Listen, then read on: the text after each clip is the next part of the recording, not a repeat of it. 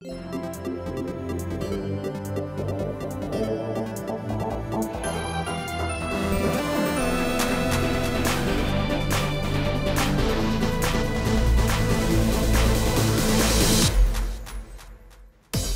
good, everybody? Welcome to another episode of the What's Good Games podcast. I'm Andrea Renee, joined in studio by IGN's Alanah Pearce. Welcome. Hey, thank you for having me. Thanks for coming by. No worries.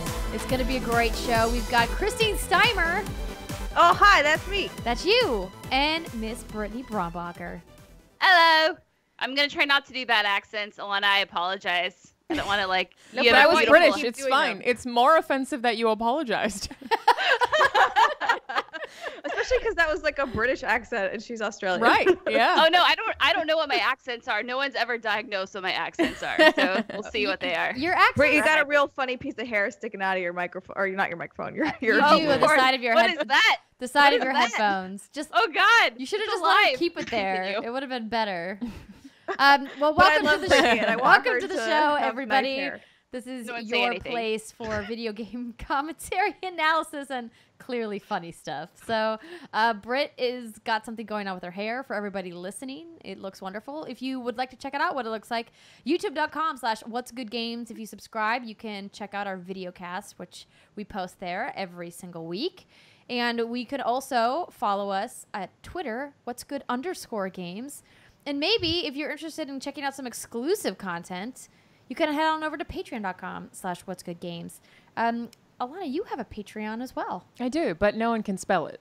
So Well, you could spell it for us. Help us out. I don't even know how to spell it. It's just it's Charizard with my name in the middle of it, which is Charizard. Which is amazing. Yeah, I post a lot of fun stuff on there. I really like Patreon. We were talking about this earlier, but the community there's so positive. It's a really nice place to be a creator, I think, especially if you do a lot of different stuff. It's a lot of fun. Yeah. Yeah, absolutely. And you also have a brand new podcast as well. Yeah, I just started a podcast. It's called Red Lips Orange Car, and it is about how R-rated can we get right now? Well, maybe we should save the R-rated stories for the third segment. Okay. It's about misconnections listings on Craigslist, which get very weird and uncomfortable, and you see some surprising stuff. But basically, it's like about making backstories for the weirdest stuff we could find on Craigslist. It's a lot of fun. We're going to talk more That's about awesome. that. I'm very excited to hear more about how this podcast came together.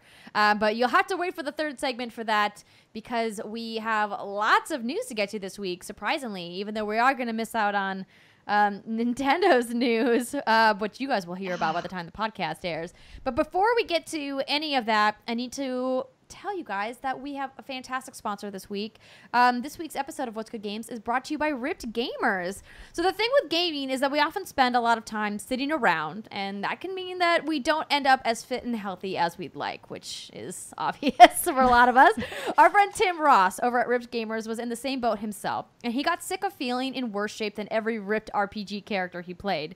So he decided to do something about it. Fast forward to today, and he's lost over 40 pounds. He got a college degree in exercise prescription and helped dozens of others start their own weight loss journeys. Now, Tim is super passionate about gaming and wants to help other gamers around the world get healthy and feel better about their bodies. He's created a home-based, zero equipment required fitness program and nutrition strategy designed specifically for video gamers. And you can also join the Ripped Gamers Facebook community for advice, support, or just to meet some fitness-minded gamers.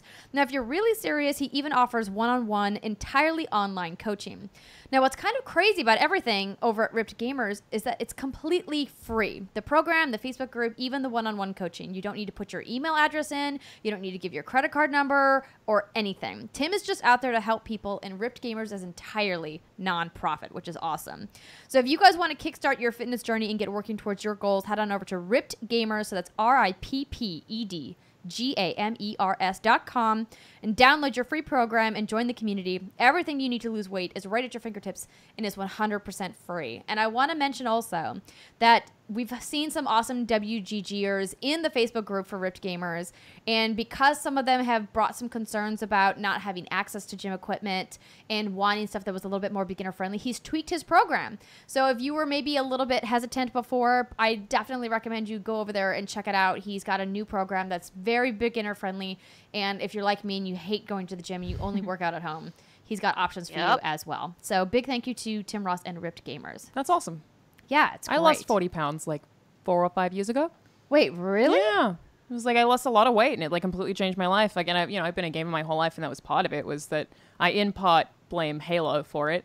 Was that I just like after I graduated school, just like didn't do any exercise, played a lot of Halo, and gained a ton of weight, and then ended up losing it. And it took like maybe 6 months to lose that amount of weight, but like I slept better. I could walk up a staircase without puffing. Like I wasn't as stressed in general. Like it completely changed my life, and I like fully recommend it. It's also, if you're already a gamer, working out is almost fun because you can set things like an achievement goal. You're like, oh, I'm getting the XP from doing this, and that's how I approached almost everything. So definitely, that's amazing. Sounds cool. Congrats. Thank you. Let's all get fit together. Yeah. It'll be great. I went to Barry's this morning. Woo!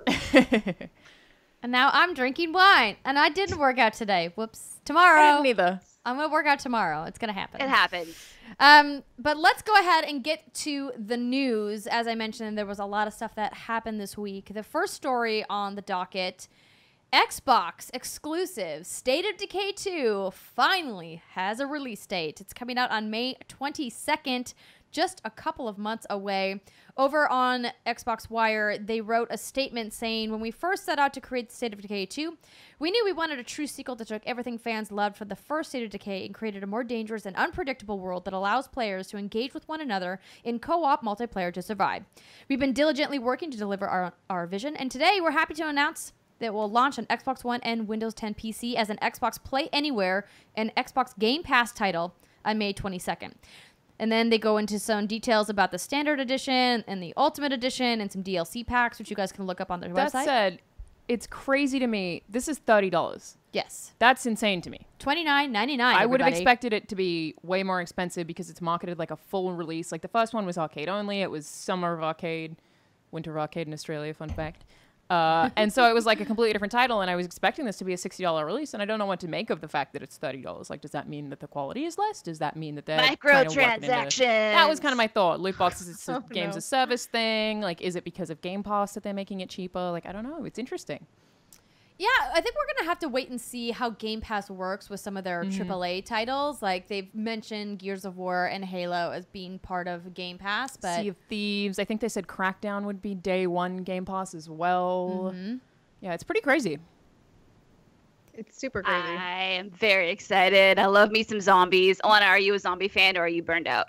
No, I was for a bit. I'm totally not now, though. It's been a while, you know? And State of Decay, the co-op aspect is what I'm really interested in. Like with 2, it seems like it's all about resource management, but with friends. So a lot of like coordinating what you're doing. And it's going to be fun, like for Xbox specifically, going straight from playing Sea of Thieves into this. It's like, maybe I can have the same crew for both of them. It'll be a lot of fun. yeah, it's interesting. Brittany, I know that you love zombies. I'm not particularly jazzed about this because I'm very much like over zombies in video games, but you played a lot of the first State of Decay, right, Brett? No, I never played State of Decay not at all. because it didn't have multiplayer, and like the resource management, survival kind of thing is something I can only play with another person. Otherwise, I'll just kind of burn out. Now I know State of Decay had a story, but it just didn't appeal to me enough to like get into that whole resource management and look at all the survivors and do all the buildings and all the things. So now that this has multiplayer, I'm very much looking forward to playing this with you ladies. Right, Andrea? You're going to play this with me? You're going to play a zombie game with me? Right, Andrea? Sure, of course I will. Britt, you know I love you. I will play. I will give it a go with you. But here's the thing. You got to actually invite me to play. Oh, this is never going to end. I'm This just girl, saying hold it'll on. end once you actually send me like a party invite and be like, Has let's this play. complex. Getting called She has out. a I mean, complex. I've played with Andrea a bunch. I don't know that I've ever played anything with you, Brittany, and we talk about it all the time. You and I played that zombie game, that zombie warrior game, like many years ago. Don't start with me, Christine Stemmer. Zombie Christine warrior Stem game. I don't know. It was a side scroller beat 'em up. It was a forgettable game. I don't remember what it was. Forgettable Oh shit! game. I do remember this. Yeah. Oh, what was that game? I don't remember, but I'm very much looking forward to this. I love me some zombies, and like my dream zombie game has always been one where you are just thrown into this world and you have to do like resource stuff, and there's a story and you have to survive, and I want to be there from like the beginning of the outbreak to the end of the outbreak, obviously when everything gets nuked and everyone dies. But like that's something I've always wanted, and I That feel like is how the zombie apocalypse ends. Yes. Nuclear war. Besides Dying Light, I don't feel like a game has been able to deliver that, but I think State of Decay 2 could get really close. So I'm very excited. And plus, it's the day after my birthday. Happy 30th to me, man. That's awesome. Oh, I didn't know you were turning Thanks. the big 3-0 this year. Yeah. We're going to have to Oh, plan man. something extra special for when you come into town.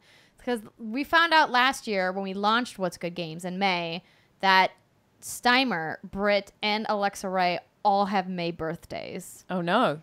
Well, oh, yes. yeah. That could be good. Yeah, it was good Yeah. but bad at the same time. Yes. Bad because then I have to do 3 gifts at once. Instead of one at a Or time. we can just do a What's Good Games live from Las Vegas. Oh my gosh, this is genius. We could do a pool party. It'd be Oh, great. yes. Even though all of the internet everywhere in Las Vegas is terrible because they don't want you to be on the internet. They want you to be at the tables or at the bar. God, I hate that place. So they intentionally have bad Wi-Fi everywhere. This is my theory. I don't know. You're if this is probably actually right. true. Yeah. Yeah, that's probably true. Because yeah. they could easily have. Because every time I'm Good there for our internet. conference and I'm trying to send video files, I can't buy my way into premium internet. Oh, it's like 10 grand a gigabyte. Like, it's insane. so dumb. You must hit the jackpot in order to actually have good Wi-Fi here. Yeah. Good fucking luck. I do want to mention one thing before we move on to the next story. They are going to have cross-platform co-op, which is takes the fact that it's multiplayer even one step further. So that way, if you have people who are playing on PC, they can play cross-platform with Xbox One, which is awesome. That's really nice. Not enough games do that these days. Yeah. Sea of Thieves is doing the same thing. I think Xbox is like, they don't get enough credit. Like, sure, there objectively aren't enough exclusives. They don't get enough credit for the services they have.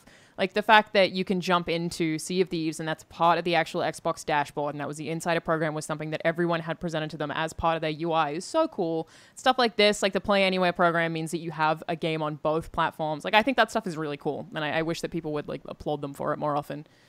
But Agreed. They do definitely need more games also. So They're So, working like on you it, were saying, supposedly. The standard edition is $29.99, and the ultimate edition will be $49.99 to get early access. I think that's May 18th, so 3 days early, and then or 4 days early, and then additional content. So for I think it also didn't includes see. State of Decay 1. I think you get the first game with that extra edition as well. Oh, Oh, interesting. Yeah. That's a deal. And you get the Independence Pack and the Daybreak Pack, which are 2 pieces of DLC. It's cool. All right. All I right. mean, I imagine you can buy that DLC separately, so it's just kind of Yeah. like buy I it would now or think buy so. it later, right? Yeah. Why or why maybe would they for a not take slight the opportunity deal. to sell something to you when they can? Right. I mean, All right. Well, that's enough talk of State of Decay 2. Let's move on to Monster Hunter World, the thing that I have an unhealthy obsession with right now. never saw this coming. Yeah, I didn't either. I feel like we've said that every week now that I talk about Monster Hunter. But know. they've got some really exciting news that they announced this week. Capcom has now shared that Monster Hunter World has become the fastest selling game in the publisher's history. It shipped more than 7.5 million units when combining digital sales and units sent to retailers. But not necessarily sold through to consumers yet, but I have no doubt that they'll hit that number before the end of the year at the very least, if not before summer. So it's worth noting, according to GameSpot, that comparing this milestone is based on its list of all-time best sellers. However, that list does not always combine sales for all versions of a single game. For example, Resident Evil 5 is listed as Capcom's best-selling game ever as of December 2017 with 7.3 million sold. However, combining its release on last-gen and current-gen platforms as well as its gold edition, Resident Evil 5 sales have reached upwards of 10.6 million. And Resident Evil 6 similarly appears to stand at 8.4 million total. So, I don't want to get buried in the semantics of Capcom's press release. I think the takeaway here is that it's doing extraordinarily well, better than any Monster Hunter title has ever done, and one of the best that Capcom has ever done in its history of making games, which says a lot because they've been making games for decades. And this is awesome. I'm really, I want to say I'm surprised because when I originally heard about the, release of Monster Hunter World, I wasn't that jazzed about it at all. I was like, oh well, it's out in January, so it's coming to PS4 and Xbox, so I guess I'll play. Because previously, I didn't have that great of an experience playing it on 3DS, and previously was really only available on PSP. Yeah, and 3DS or So- DS. Yeah, that's the thing is, to me, Monster Hunter goes hand in hand with Nintendo. them doing this well, does that mean that it's never going to be on a Nintendo console again? Like, I think that that's pretty surprising, and it almost seems like a failing on Nintendo's part. But I think the January thing is also a huge thing. There was nothing else out in January this year. Like, I've played a ton of it, and I really enjoy it too. But it's like, that had to have helped it so much. If it came out in November, it's like, no way. Oh, yeah, would have gotten Oh, yeah, nobody would have. Yeah. Absolutely.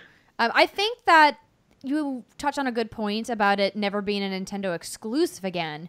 But there are a lot of calls from fans in the community for them to port it to Switch because it would be such a fun game to have on Switch. I just don't know if Nintendo's network capabilities are robust enough to handle it because clearly like they're struggling with network issues on PS4 and Xbox One. Also, the text is tiny. How would you see it on that tiny screen? It's like it's already like I have to be like, wait, what does that say?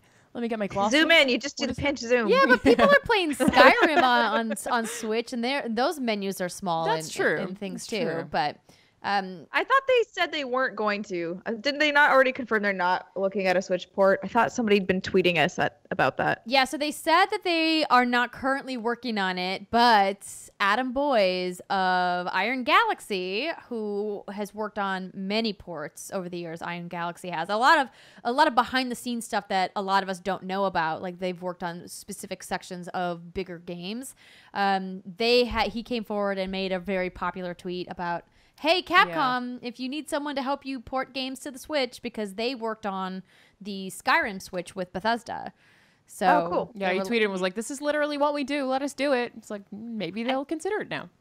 I think the last time I checked, it had like 1.5 thousand retweets, which is pretty good. Yeah. Not bad. I feel like this is like the Monster Hunter fans have been asking for many a year. I know it's been on the Wii, I think even the Wii U, but I tried getting into it on 3DS and on the Wii U. But the truth is, like, Nintendo's hardware just isn't powerful enough to really do the series justice, like the PS4 and Xbox One, obviously. So I think it's fantastic. Like you said, I want to say I'm surprised, but I'm not. Like for years, Capcom, hey, bring us this. I don't know about it, and they do, and then blammo goes the awesome hammer. But like you also have to Blammo goes the awesome hammer. It's so big in Japan is the thing. Oh, like, yeah. It's the biggest game ever over there. There's so many PlayStations over there. I would guess that the majority of people who bought it have bought it on PlayStation. That would be an interesting stat to see, but it's just like, it makes sense to me that it blew up over there for sure. It's huge. Whenever I do matchmaking, almost all of the people that matchmake into my sessions when I send up SOS flares are all speaking in Japanese. Which is like, I'm like, they're like sending me messages. And I'm like, I can't read what you're saying, but thanks for helping me take down the internet. Anyway. So are you still playing it a lot, Andrea? Like, I know we'll get into this in the hands-on section, but yes. I mean, yes, yeah. I am. I was up until 3 a.m. all 3 nights this weekend playing Monster Hunter World because now I'm doing high rank stuff and I've I've met like some new monsters that are pretty gnarly, and I know that they've sent out a teaser about the monster that's coming in the spring update. But yeah, they're essentially just like hybrid versions of some of the monsters that we've already seen. But I'm finally to like a new area, which is nice because not that I don't like hanging out in the Wildspire Waste, but they've reused a lot of areas. But that being said, and I don't want to get too into the weeds of it here, but the level design in that game is fantastic. I don't remember the name of it. The area that looks like it's underwater. The Coral Highlands. Yeah, that's it. I love it there. It's so pretty. Like, even just walking around there, I'm always like, oh, incredible. It's just like coral everywhere. It's so nice. Yeah, it's awesome. Okay. So congrats, Capcom. Looking forward to seeing how big that number is going to get when you finally launch on PC, which is scheduled for later this year. All right, next story. Jurassic World Alive is essentially Pokemon Go, but with dinosaurs. So this comes from Polygon. That's what the little DNA guy in the movie says. He says dinosaurs. The monster hunting of Pokemon Go meets dinosaurs in Jurassic World Alive, a new augmented reality location-based game for Android and iOS coming this spring. Developed by Ludia, which has previously worked on Jurassic World, the game, and Jurassic Park Builder, Jurassic World Alive will let players track, collect, and do battle with dinosaurs. Jurassic World Alive puts players in the role of a new recruit in the Dinosaur Protection Group. Sounds weird. I'm sorry. Dinosaur Protection Group. Players are tasked with saving Did they dinosaurs. witness a crime? Wait, what was that, Steimer? I said, did they witness a crime? Someone's got to protect them. Probably. So you're tasked with saving dinosaurs from another extinction by tracking them, collecting DNA samples, and creating new hybrid species in a lab. Those man-made dinos can be assembled into a team and fight in player versus player arena battles, which kind of seems counterproductive to the whole dinosaur protection thing. Thank you. Oh my god. Thank you. In a press release, Universal and Ludia said players will track the Jurassic prey with a drone and must track down supply drops in-game to earn in-game currency and battery life for that drone. Okay, so some screenshots have come up of this game, and it looks literally exactly like Pokemon Go. Like they just ripped the art assets from Pokemon Go and then put mini dinosaurs in it. Put cartoon dinosaurs in there? Yeah. It's funny that they thought this would work because I feel like they didn't realize the success of Pokemon Go is because everyone knows the original 150 Pokemon. If you don't have an attachment to like whatever kind of dinosaur, it doesn't mean as much. Like I don't think this is going to work anywhere near. They're like, we have this genius idea. Let's make a Pokemon Go clone, but it's dinosaurs, and people are gonna be like, Oh my god! I want a Raptor. A Velociraptor and a T-Rex. And then you can like breed them. Dinosaurs I can name. You know, you collect the DNA and then you can turn them into hybrids. So I mean, it's just like as Alexa would say, cuckoo bananas. A pterodactyl and a T-Rex. T-Rex. Yes, girl. Happens. Yes. I'm trying to think of a name for that, like a pterodactyrax, a rexadactyl. Yes. That could work. So I just Googled this because I was curious because I know like there's so many Pokemon now. I was like, how many dinosaurs? 740 Pokemon Yeah. or something like that? There's over 700 different species of dinosaurs, in case you didn't. Okay, they basically are According Pokemon. to Google. I guess So so. yeah, exactly. They basically are Pokemon, but Is there a you know what? trash bag dinosaur though? That's what we need. Yeah, what to about know. that key one? It's just a series of keys. Oh god. I'm sure they have some garbage dinosaurs too. The garbage dinosaurs. Sandcastle dinosaur? It's gonna happen. Ice cream dinosaurs. You got creepy possessed sandcastle dinosaur that will steal your soul. Don't go to that beach. No, don't indeed. So I'm with you, Alanah. I don't think this is going to have near the success of Pokemon Go, mostly because I think a lot of people are kind of like over it. The initial like fervor of the get out and go to the park and meet people at the gym. Yeah, it was that 2 weeks, and then everyone was like, yeah, there's I'm still good. quite a few people playing. Yeah. But not. I don't think that as many people are going to be as excited for this. I wish that in the art assets that they released, it felt a little bit more Jurassic Park-y. And I know obviously the augmented reality part is that they have to use their existing surroundings, but it just looks so identical to Pokemon Go in a way that's so obvious that I'm kind of like, you guys didn't even try. yeah. So Also, I mean, I this hope is not you're the paying last time. Niantic like a licensing fee or something. Yeah. It's definitely is not the last IP we see trying to copy that formula for sure. But well, you know, I'm gonna play it. Why not? I'm pretty excited about whatever the Harry Potter game that Niantic is working on is going to be. Yeah. Like that sounds like, I don't know. I can't even picture what it's going to be like. I can't picture a Harry Potter game in the Pokemon Go AR format like this game looks, but it sounds cool, whatever it is. It's probably gonna be like you catch magical creatures. I think, and you're supposed to be able to cast spells against other people. Like there is cool. PvP in this Ooh. one, I think. Avada Kedavra. You just murder someone on the street. It's crazy. Yeah. It's like, all these people are dropping dead. It's really weird. At least Jurassic World Alive has PvP battles. Pokemon Go still does not have that yet. I don't think understand what the hell they're waiting for. Oh no, they only have raids now, right? Yeah, and kind of at the Yeah. gyms. They wanted it to be friendly, and I get that, but that's also lame. That's not Friendly. what It's not Pokemon. is. But that's the staple of Battle Pokemon. each You other. gotta catch them all. Your heart's so true. You know what I mean? Yeah, your You'll courage teach me and I'll will teach you. pull us through. Yeah, exactly. And then you battle them, and then that's what you do. They get stronger, and then you're friends after. I don't what the hell. Anyway. And then you let them go because you're Ash Ketchum and you're the worst Pokemon. yeah, trainer. yeah. Yeah. You catch all your Pokemon, then you release them. Idiot. While crying. I That thought was a Butterfree creepy episode Independence was really Day sad. reference. I have no idea what you're talking about. There's an episode where it lets us Butterfree go free, and it's the saddest yeah. thing ever. It's so upsetting. It's just, Butterfree why did you was do that? Butterfree had raging hormones. It was a huge okay, Andrea, let me set the scene for you. Sure. You're on a cliff. There's like a Butterfree orgy in the sky. All the Butterfrees are mating. What's a and he finds Butterfree? It's Oh, basically a giant butterfly Yeah. Pokemon. Right. And then Butterfree, Ash's Butterfree, they're all called Butterfrees, sees a beautiful pink Butterfree fluttering in the wind. And Butterfree's like, oh my god, my hormones, I must mate with this. And then Ash is like, go on with your bad self, and Butterfree goes, and that's it. Ash Butterfree's does gone. not cock block Butterfree. No. Butterfree He's a is good free to wingman. go. I think that's He the was a good same wingman. episode where you see a Dragonite in the distance that's like a million times bigger than a lighthouse, and you're like, hold up, what? This just changed it's like, everything it I looks ever knew. Godzilla. Like It looks like Godzilla, right? I fought like, that dude waiting in the Elite Four. Was it that big when he had 2 Dragonites? Like, what happened here? It's insane. Andrew, have you ever seen an episode of Pokemon? No, What? Oh god. not a single one. No. Oh my god. Oh no. I've never watched should any have you anime watch some. unless you Any? unless you count the last Airbender. Nope. Oh. You've never seen a Ghibli movie? No. What? Yeah. Why? I don't know. I'm not interested. No one's ever been like, you Okay. must sit down and watch anime. You definitely need to watch a Ghibli movie.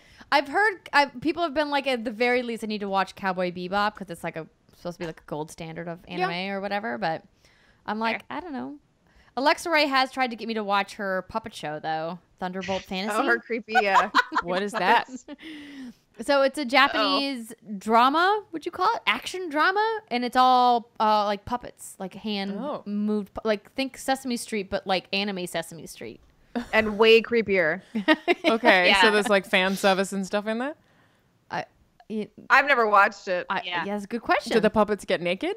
I don't think so. Okay. I don't think so. I don't No. think. Yeah, I don't think so. Okay, Not- well, Not to my knowledge. Like how it okay. stumped everyone. Like maybe. maybe. I hope not because they're made of cloth and things like that. Like they're normal puppets, like wood and cloth and plastic. Like getting naked would be awkward. I mean, there's weirder things on the internet. Yeah. I'm sure you know. Very yeah. true. Okay, so fair. Andrea, we're gonna watch some Pokemon. Next time I'm over there. I Okay. watched movies. I saw Labyrinth. I saw what else was it that you showed me? The Secret of My The Success. Secret of My Success, one of my favorite 80s movies of all time. All right. And brace Steimer yourself fell for some asleep. She was Pokemon. like, I'm bored. Michael J. Fox, man. Wait, what? Britt hung in there with me while I was like I geeking wasn't out. bored. I was fucking tired. I had to go to work the next day. That's So fair, this is Steimer. midnight. That's way past my bedtime. So the thing, ladies and gentlemen, is I haven't seen a lot of classic films, a lot of the iconic staples of the film, whatever. And so people throughout my life have always tried to show me new and not new, but exciting films that mean a lot or meant a lot at the time, whatever.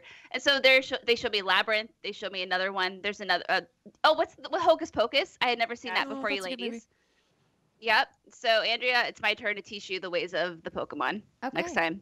The I'm thing open is, to it. Pokemon is probably still good if you've seen it because you have nostalgia for it. I'm worried that you're going to realize that it's terrible. Uh-oh. Yeah, because like I can watch it and be like, "Oh, this is great. Childhood me loved this," and you're gonna be like, "None of this makes any sense. Why is he so whiny?" Like it's just not. I don't think it's gonna work, and I'm sad for you. Thank he is you. kind of a shitty character. Yeah, he but sucks, dude. I'll just drink Yeah. a lot, I Yes. guess. Yeah. Good. Yes. Yes. Drunk I'm we more- solved I'm- the best. I'm more looking forward to Andrea's reactions, honestly, Yeah. because I agree. I just rewatched the first season like maybe a couple months ago, and I loved every minute of it. But yeah, if you've It's never seen it, you're nostalgia gonna be like, entirely. "What is this dinosaur with a red flame coming off of his tail, and why is he on a rock?" Oh, Or I a love stump that in the- episode in so the much. rain. It's so sad. Yeah. Okay, well. Andrea calls that a Charmander, Alanah. That's pretty cute. Listen, It was I adorable. learned the lesson. It's char like charbroil. Got it. Charmander. Shamanda. Charmander. Whatever. Share is Very spelled with posh the CH at the version. beginning. Champagne. You have points. The saying it that way is not invalid. Thank I get you. it. It Pokemon makes names sense. are hard. I okay? do like that your reference is champagne. You're like, I mean, champagne, Charmander. Come on. Champagne and Sha, and then Shamanda. Oh God. All right. Now that we've completely gone off track from what we were talking about, Oculus Rifts, they've stopped working. They might be working by the time this show airs, but at the time of taping the show, Oculus Rifts around the globe not functioning.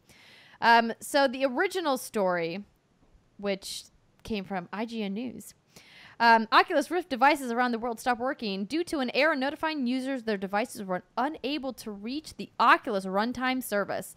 In a post on Twitter, Oculus acknowledged the issue and said it's currently working on a fix. We're aware of the issue impacting people's ability to use the Rift software. Many users have reported the issue on the Oculus forums, saying they're getting an error message, can't reach Oculus runtime service. Your Oculus software may be updating. Please wait a minute and try again. And so what they've discovered is that Rift headsets are no longer usable, which is kind of a problem for a piece of hardware. Just a little bit. They received this story got an update saying Oculus has confirmed that Rifts around the world are still not working due to an expired software certification. The company is working to resolve the issue. Their official statement is, hey, everyone, this is an issue with our software certification that we're still actively working on. For security, we use a certificate to ensure that the software you receive actually comes from Oculus. The certificate has expired, and we're looking for a few different ways to resolve the issue. We'll update you with the latest info as available. We recommend you wait until we provide an official fix. Thanks for your patience. This is like somebody either quit and never told anybody that this was a thing and just like peaced out. Like, they'll figure it out one day. Like, I hope that that's what happened. How? There's a So go fix ahead, right Britt. now. Yeah, there's a temporary fix, and this is from Twitter at chaos with a 0 and 95. Chaos is 95.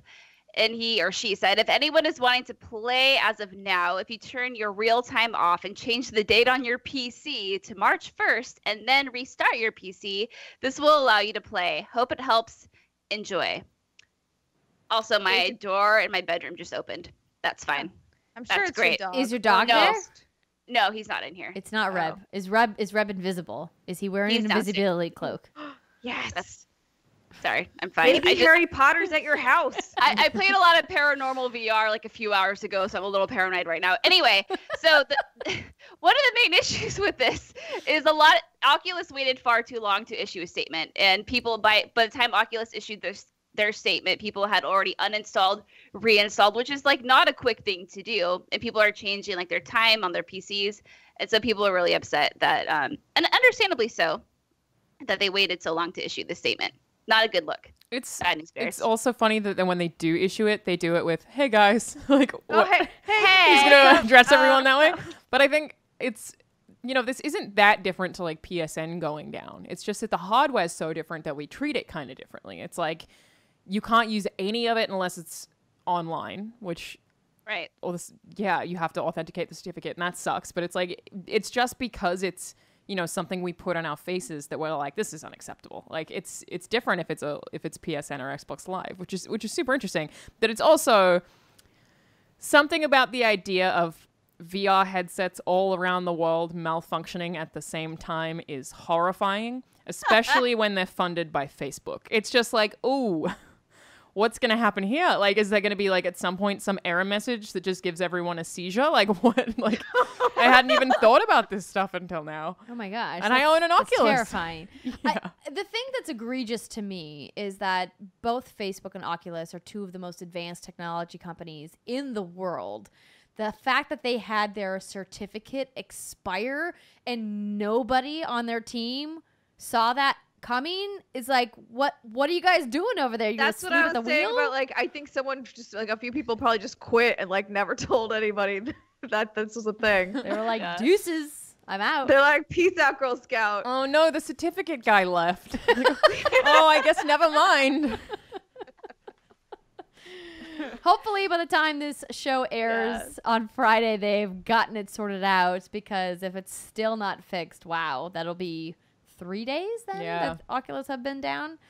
But we'll we'll give you guys an update if anything exciting happens. But hopefully they resolve the issue tomorrow, which will be Thursday, and then Friday when you hear this show, you're maybe listening to us while you're playing on your Oculus. Probably not, but You can Probably make it work not. if you wanted. it's true. Why You not? could. I wanted to talk really quickly before we end the news segment about the cool stuff that Far Cry announced for this week. So you guys know Far Cry 5 is happening in just a couple of weeks. We're all very excited for it. There's going to be a dog. His name is Boomer. He's so cute. But they announced some more details. Oh, they showed some more details about the season pass, which was previously announced at the beginning of February. And now we know that it's getting an arcade mode. So over on the UB blog, they wrote, Far Cry Arcade is Far Cry 5's map editor mode. It's bigger, more versatile, and more packed with content than it's been at any point in the series past. The first Far Cry map editor to enable players to create their own solo, co-op, and PvP levels, Far Cry Arcade is a chance for players to crack open the game and use its assets to build their own customized adventures and experiences. Far Cry Arcade's goal is to make these custom maps as accessible as the campaign. And one way to accomplish that is to integrate them directly into Hope County and your character's progression. Walk up to an arcade machine in a bar, for example, and you can jump straight into the Far Cry Arcade. Check out the latest user-created levels, which will be curated by the developers, and start playing. You'll visit these worlds as the same custom deputy you play in the campaign and experience points, perks, and money you earn while playing will cross over into the campaign when you're done, which is awesome. And no, that doesn't mean you can just create a level filled with cash and make yourself rich. Are you sure? I'm sure someone's going to figure that out. Well, I mean, yeah, if anyone is going to figure out exploits in a game, it's going to be somebody who's digging into the assets and making user-created levels, right? But this is really great that they're making this more robust. This is a very nice added value because this is just included with the game. It's not part of the Season Pass, but the Season Pass sounds really cool. They detailed 4 different little standalone pieces of content that are coming. There's one set in Vietnam that made me think of Tropic Thunder. There's one that is set on Mars, which made me think of Total Recall. There's another one that's set in the zombies. And then there's something else that I'm Zambies. Yeah. Oh, and the zombie one's interesting, right? Because there's a director and he has certain like ideas or inspirations and you have to act those out or something in the form of zombie waves. I may have just butchered all of that, but it's something like that, which is cool. It all sounds really cool. I think the coolest thing about Far Cry Arcade is that it's like Halo Forge, but you can put any Ubisoft character in it. So it's like I can have like a million assassins fighting someone from Far Cry fighting a Yeti. Like that sounds so cool. So good. Yeah. I'm really excited to see what people do with it because I love playing people's creations, but I'm not creative in that way. I just like seeing what other people come up with. And if anything that we've seen, you know, from previous iterations of this, even if you look at the Minecraft community and all the crazy stuff that's being made over there, like people have some really wacky and weird ideas up their sleeves. Yeah, I always think people are just so much more impressive than me because I can never do that. But Dreams is a game that I really want to start getting into that stuff with. Whenever that comes out, I really want to make cool stuff in Dreams. Like I'm quite invested in that. That game seems so cool. This is probably a thing where I'll just be like, hey, yeah, let me check out this 100v100 Yeti battle that someone made, I guess. Like, it's going to be fun. It's going to be super weird. Yeah, I mean, that's another game that we don't have a release date for. We did get a release date. I don't know if we talked about this on the show last week, that Detroit Become Human has a release date. It's May 25th? Yeah, that sounds right. I think. May's the best month. Let me double check. I believe it's May. I was hoping it would just come up here in the Google just search. say immediately. It's definitely May. I just don't remember what. Google failed us. They did. Google. Yes, May 25th. Yep. So I think we missed that in last week's show, but so now we have too. release dates for God of War and release dates for Detroit Become Human. Still nothing on Spider-Man, still nothing on Dreams. But Dreams looked like, when we saw it last, it looked like it was pretty close to being done. At PSX, they said to me that it'll come out literally as soon as it's ready. So that could mean at any point. This isn't like a thing that they're we've like. been waiting so long in this game. We've been sitting on it. We just, as soon as it's done, we got to push it out. It's like not a thing that they're holding to a release date. I think it's like, okay, it's done. Let's release it. And I think that's kind of how it'll happen, but we just don't know when that is. It's like, and I think Spider-Man's probably going to end up being, it'll totally be just sometime after E3. Like I would guess maybe August for that. And then there's still for Sony Days Gone. Death Stranding's coming 5 years from now. Yeah, that sounds right. Yeah, and then The Last of Us, it'll probably be next year. I don't know. It should be interesting. I would guess that The Last of Us Part 2 is coming fall 2019. Yep. Around holiday. I'm thinking Spider-Man's, if it's not making a surprise appearance in June, which I'm starting to think is unlikely, I'd say maybe September. Yeah, August, September makes sense to me. And then Days Gone, like early next year, like February next year. Yeah, completely agree. And then we'll probably have some new announcements from them at E3 as well. So they have like a pretty packed out release schedule. So, yeah. Did they have Days Gone at PSX? I don't remember seeing. They besides had, like the photo they opportunity. had like a photo op, but they didn't show anything new. Not a thing. Like that makes me wonder how that game's doing. I think it's still pretty far away. We're never gonna slow down. We're never gonna have free time. There's so many games coming out. Yeah. Last year was like that too. But that's like one interesting True. thing is Crackdown was supposed to be Oh my God, Crackdown. Spring? Just give it to me already. I don't think that game's going to come before June. I just don't see it. It was supposed to be spring. I feel like we would have heard Right. by now. Right. No one's played it except for that one Gamescom like 3 years ago. So it's like it's got to be Different. it's got to be delayed again. Played it has at to be. E3. You played it at this year's E3? Correct. How was Oh, it? yeah, This that's year's right. E3? Oh, was that the multiplayer thing? No, it was just Crackdown. Really? Just ran around. I did not play It it. was at the gosh, where the Galen Center, is that what it is? Yeah. Yeah, yeah. Oh. Microsoft had their event there where That's they had right. a bunch of games. The Yeah. showcase, yeah. The showcase, Yeah. yeah. Yeah. there you I'm go. kind of going back to the Far Cry arcade. I played RPG Maker a lot growing up, and back then the tools like were not easy to try to make your game. It was really clunky, but I appreciate, you know, we were talking about this earlier, how I feel like, I mean, this is the only other game I can think of besides Dreams, but I think it's interesting and good that they're implementing this in, because I think this could also be a really good gateway for people who have that creative spark to kind of test the waters and how they might do like level design or game design or something like that. It's And I'm funny excited you to play say what people Creative come up with. Spark because the last one was Project Spark, Exactly. that Xbox exclusive. Oh my That gosh. no one right. really Oh, caught God. on to. Yeah. But yeah, you're totally right. This is like 4 people who made that stuff and then haven't had anything in the meantime. And like, I just think Dreams, like the art style of that, I'm so sold on. And I think I'll actually try that one. And it sounds like a lot of other people will. Whereas Far Cry Arcade, I think will more be entertaining. Like, you know, like some of the stuff that got made in Halo's Forge ended up as real game modes, like Infection and Griffball is the other one that like they made into real modes. Like I could never make one of those. Like there's no way I could do that. I'm never gonna do something that cool ever. Yeah, don't sell yourself short. I believe in you. You can make the do next it. Griffball. Yeah. Do it. Just, you know, get drunk because then your confidence like goes up a little bit, Yeah. and then you're good to go. Yeah. Liquid courage, everybody. All right. So before we break, I just wanted to touch quickly on a couple of things that were rumors that aren't really enough for us to talk about as full stories. Diablo 3 maybe is coming to the Switch. Blizzard came out with a very ambiguous teaser on Twitter with the light switch and the Diablo figure, and then they said no, we're not making Diablo 3 for Switch, and then Eurogamer said no, our sources say they definitely are making Diablo 3 for Switch, so we don't know. We have no confirmation, but hey, we can all cross our fingers and hope that one day Diablo will That come to would Switch.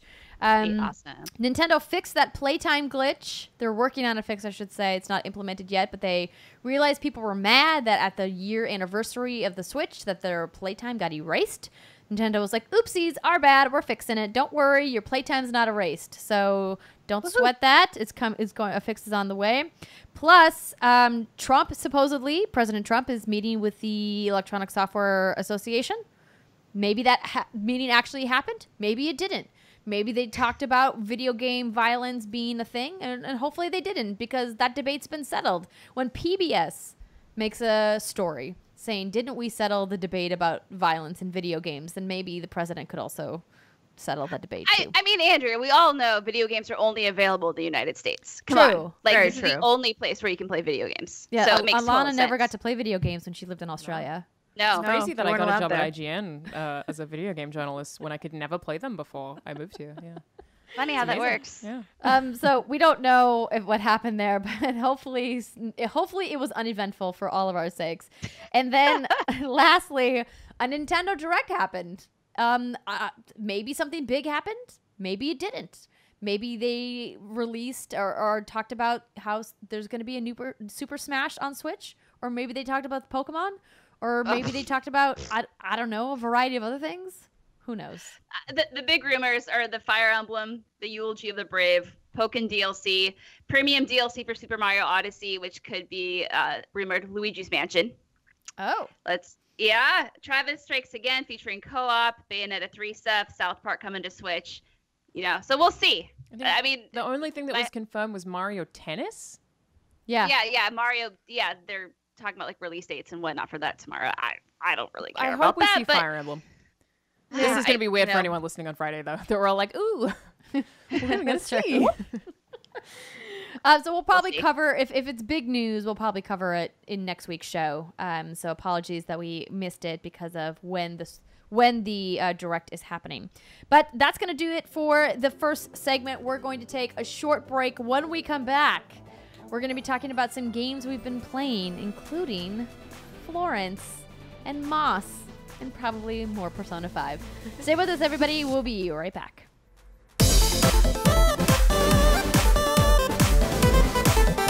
Welcome back, everybody. This is the What's Good Games podcast, in case you forgot. You probably didn't forget. I don't know why I say that. Some weird transitional need of mine to make some kind of a bridge between the segments. It worked. This is the hands-on segment of the show where we talk about what we have been playing, and for once, we've all played the same thing. That's amazing. Oh my god. That rarely ever happens.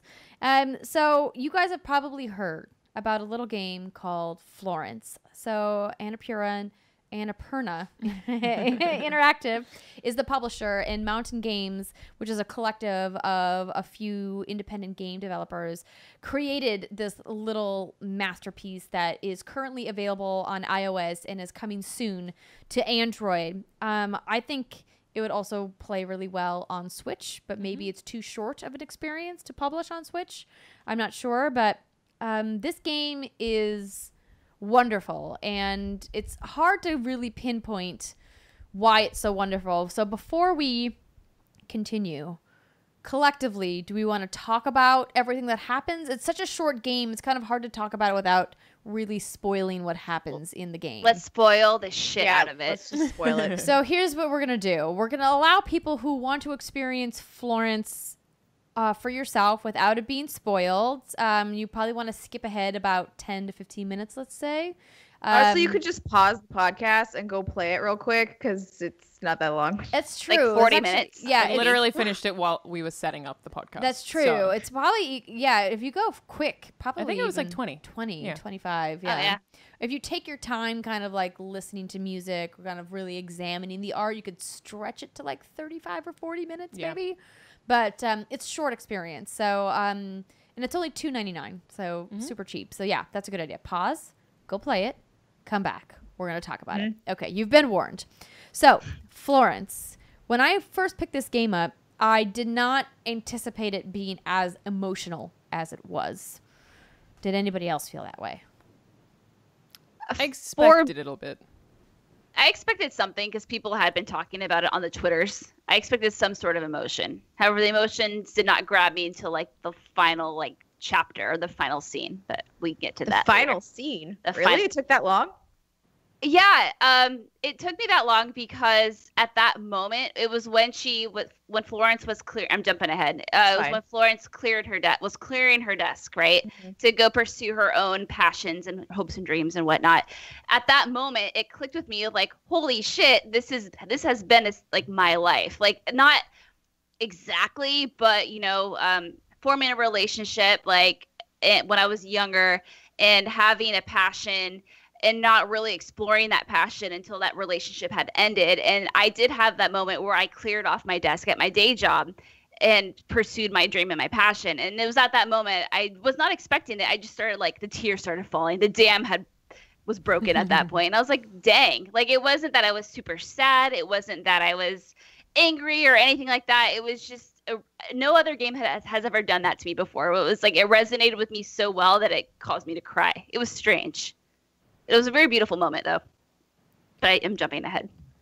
No, it's okay to jump ahead. I agree that there are certain moments that were very poignant.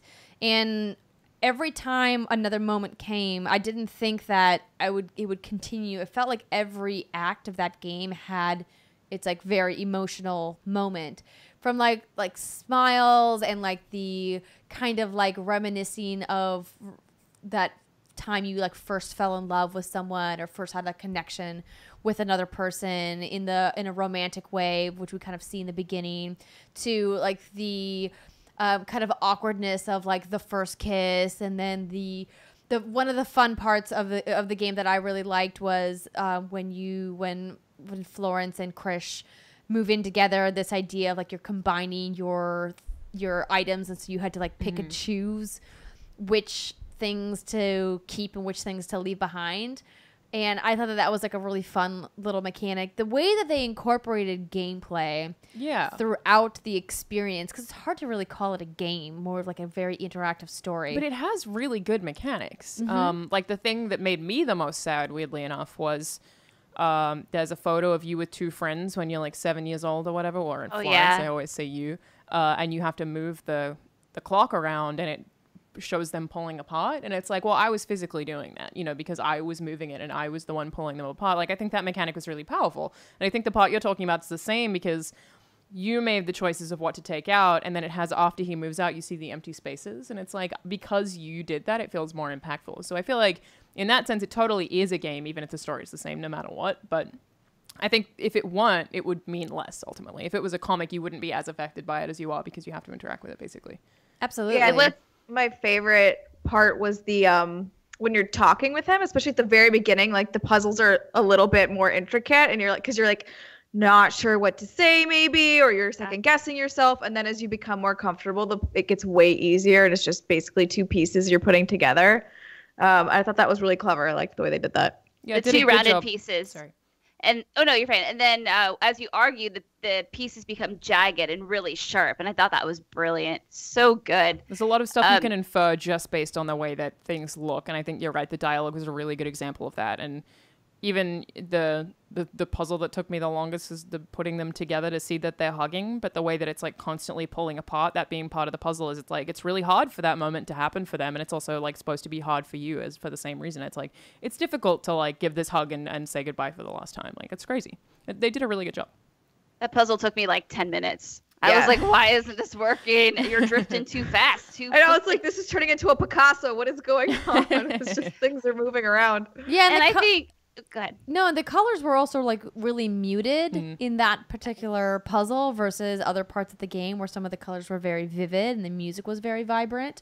And I think that was clearly them communicating the tone of where the story had gone. Mm-hmm. And I love how when you are moving, what's his name? Krish? Mm-hmm.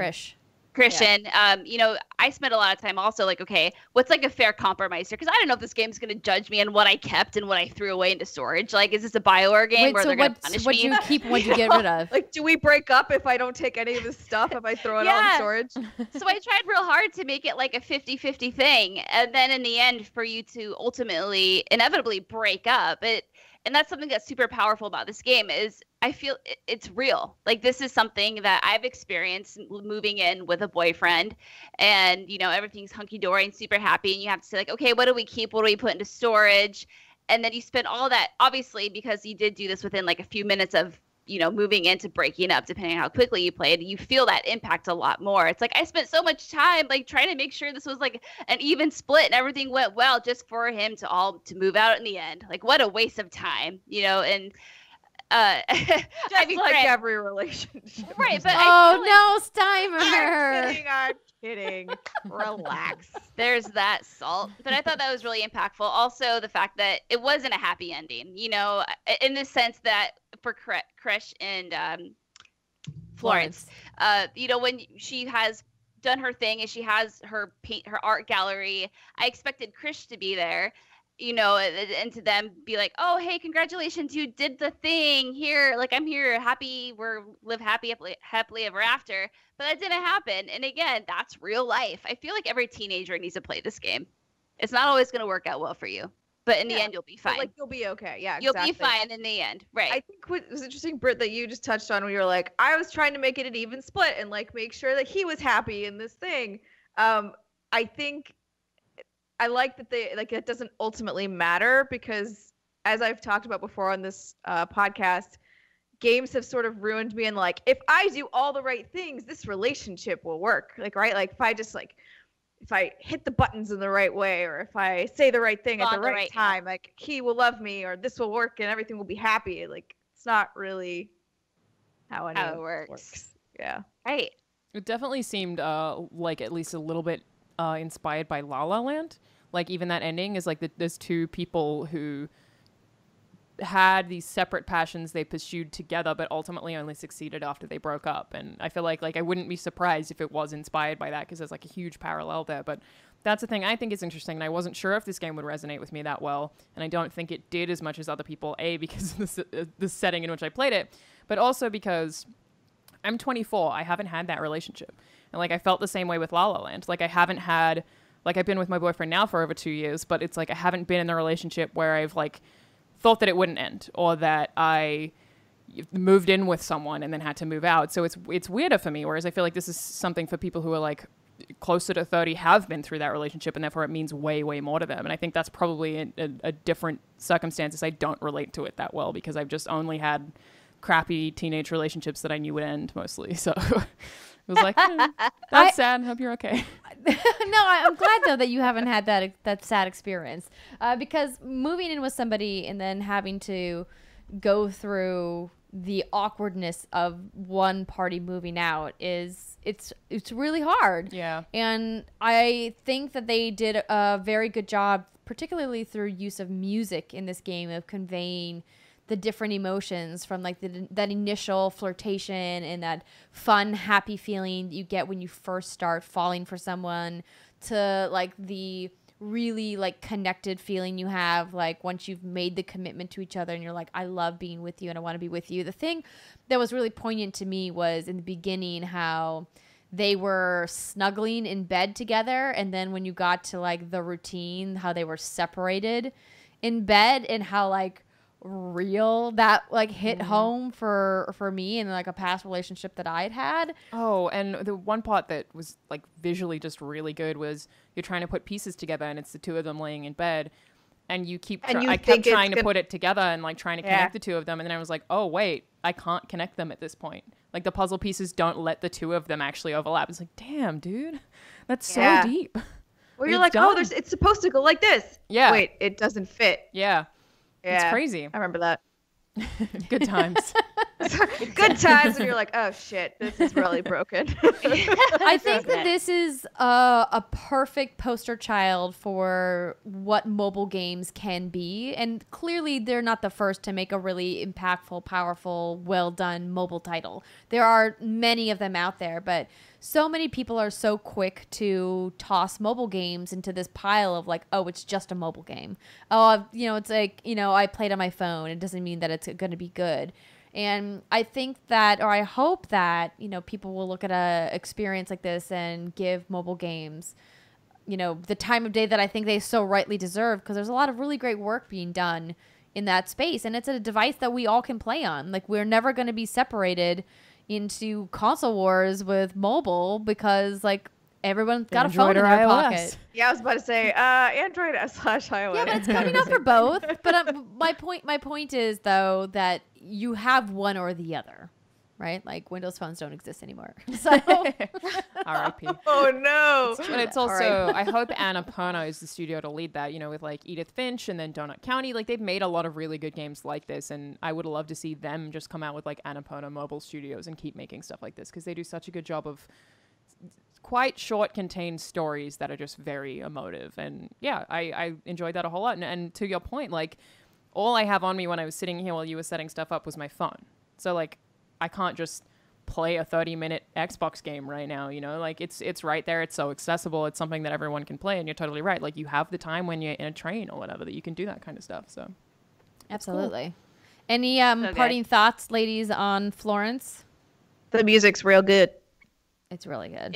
It's just so brilliant. Like we were talking about the way the gameplay is implemented and the color and the music. For me, like when when you have the arguments, and like I said earlier, when you're getting to know each other, the edges are super rounded and cute, and then when you're arguing, they're sharp and pointy. Like that's so smart. And it's not until I was like a few seconds into that gameplay that I'm like, this is what they're going for, and it makes total sense. I just loved it so much. Did anyone else during the argument parts I felt competitive. Like I wanted to be doing it faster. Yep, like, same. Like I want to, So I thought that was really interesting, the way that they managed to get you to feel that of like, no, I'm going to win this, even though No, it's funny you say that, because I actually was like, oh no, because I am not a fan. Obviously, no one's a fan of arguing, but I'm a fan of communication and communicating healthy. And I know just yelling and trying to win an argument, it just hurts both parties in the end. So I actually like stopped placing the puzzle pieces in the bubble. And then what happens is when he's like spitfiring arguments at you, the screen kind of tilts a little bit, so it looks like he's kind of in power, and then he took over the argument, and I was like, oh no. I wonder if it ends faster if you just don't fill in any bubbles. Yeah, maybe. I don't know. Really good. I think at that point when you're both filling in bubbles, it probably does that intentionally, because I if I remember correctly from an hour ago, it does show him also filling them in the arguments. So Yeah, it like it probably does. does that intentionally so that you're like, hang on, I need to do this faster. Whereas with the cute bubbles, he just says something and then you're like, oh, what am I going to say back? Oh. And you're like, oh, hee hee, you're Yeah. so cute. Yeah, and I mean, when you're arguing too, that speaks to real life as well. I think so many people get caught up in the act of arguing. It becomes a competition at that point. And that's what it was portraying is, you know, you see your partner like filling in these bubbles and spitfiring these arguments at you, and then you feel compelled to do the same because you automatically get defensive. That's human nature. Yeah. So that it was really interesting how they did that. Loved it. So good. So good. Yeah. Play Go this, get teenagers. it. Buy it, everybody. It's only Play it. $3. It's less than a coffee at Starbucks these days. You can afford it. True. So another game that most of us have been playing is a lovely little title called Moss on the PlayStation VR. So I want to make a disclosure before we talk about this game that not only does my husband work at PlayStation and worked on this title, but Lincoln Davis is one of our awesome What's Good Games Patreon producers, so they do support us. So if you want to take our opinions on the game with a grain of salt, you are welcome to do so. So I just want to make sure we get Not that me, out and I there. think it's terrible. No, I'm kidding. I also think it's great. Alanah has absolutely no I hate affiliation with mice. either of those two entities. So I just wanted to put that out there first. But that being said, dang, is this game cute? Yeah. Oh yeah. It's also very smart. So the thing that like really impresses me about it is it has those two really distinct control schemes. You have when you're the spirit, I guess. The reader?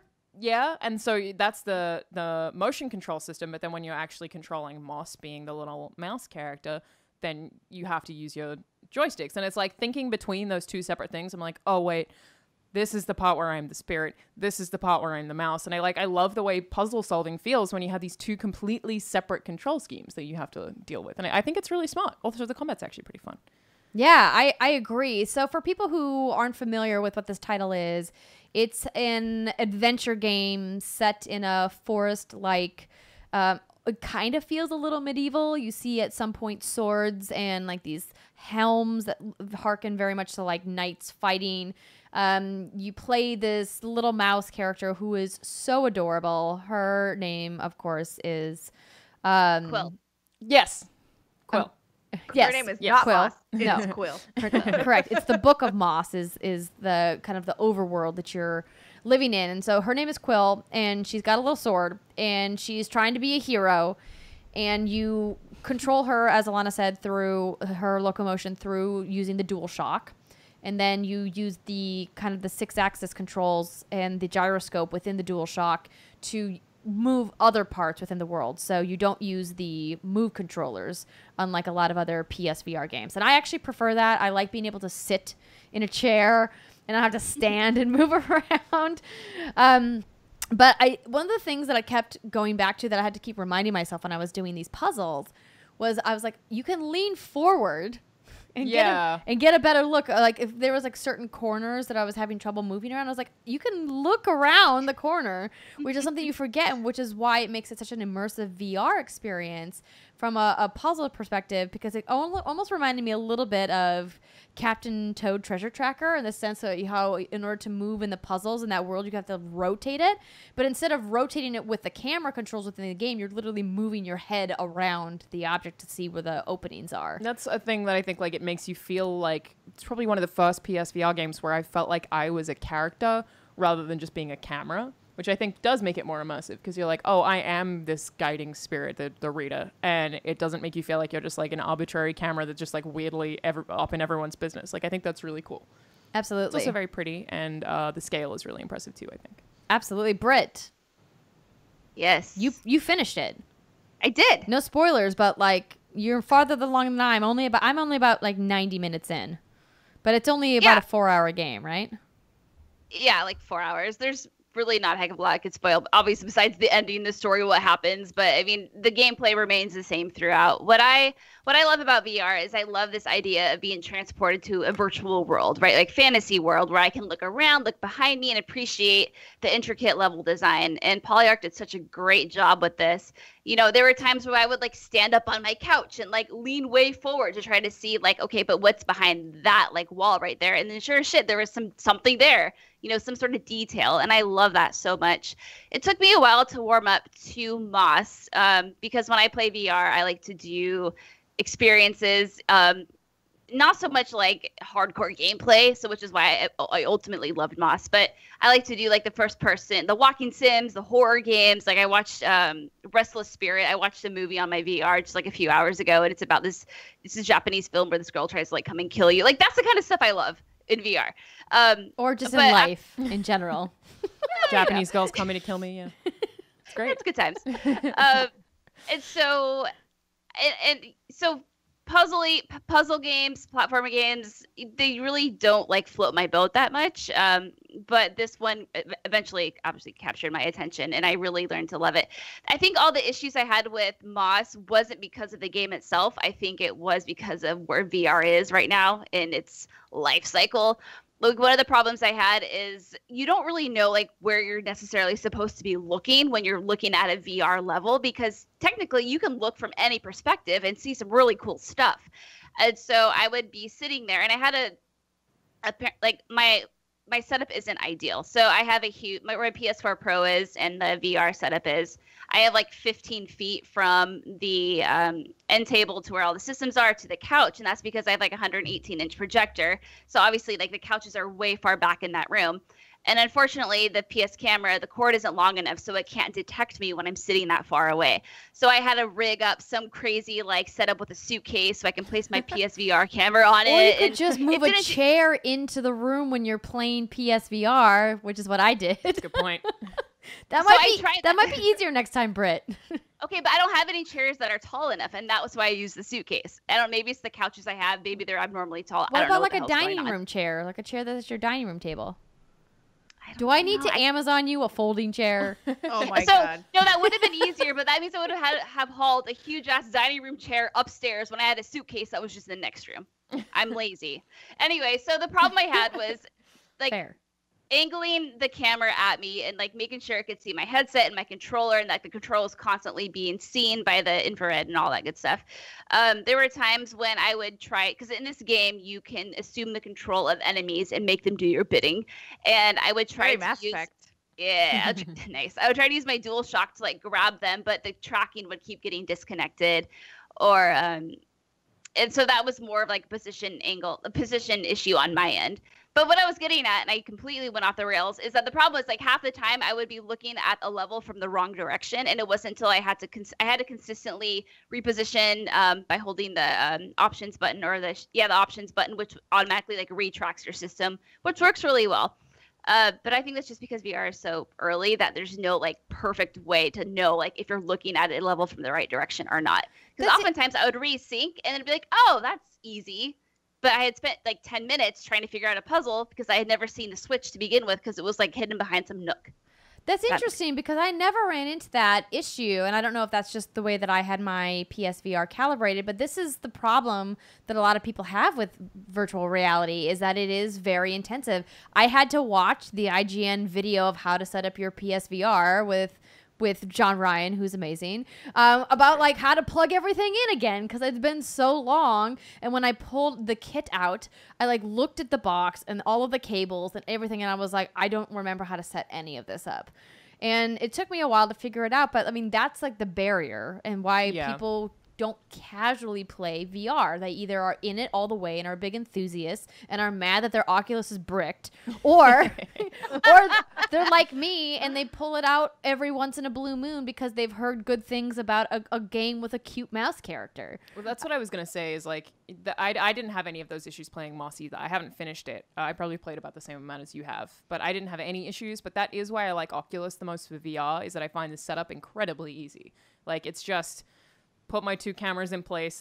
Having to play the stupid demo game every time is infuriating. Whenever you have to set it up, it's like, put the cassette tape in it's just like this stupid VR game. But aside from that, I think it's really simple to set up, and I have had those issues with PSVR, and that's why I'm expecting like a PSVR 2 to solve that. And that's when in theory, even more mainstream audiences will jump in. But I mean, so many people already own VR that it's PSVR that it's sold super well. But Over 2 million units now. Yeah. it still does unfortunately depend on the environment that you're in, like 100%. And hopefully we can get past that. The CES announcements this year with wireless VR, like they're really moving towards that. So I think we'll get there. Just not quite yet. And Moss will still be good when we get there is the thing. It's like, you can play that again with PSVR 2 whenever that exists, and it will still be a great game. So the thing that really kept me in the game, and normally my threshold for VR is like 20 minutes, and I'm out. And the reason I was able to keep playing this game is because the puzzles are so eloquently designed. And the positioning of the camera has a lot to do with that. So many times in VR games that I've played, you are moving the camera with your in first person, and I get so queasy so quickly in VR that I loved how when you got to the puzzle scenes, like the camera was stationary. There were places where you could lean in to look, but it's not like you're having to constantly rotate the camera around, or it's not like Fallout or Skyrim in VR where you're like teleporting all over the world.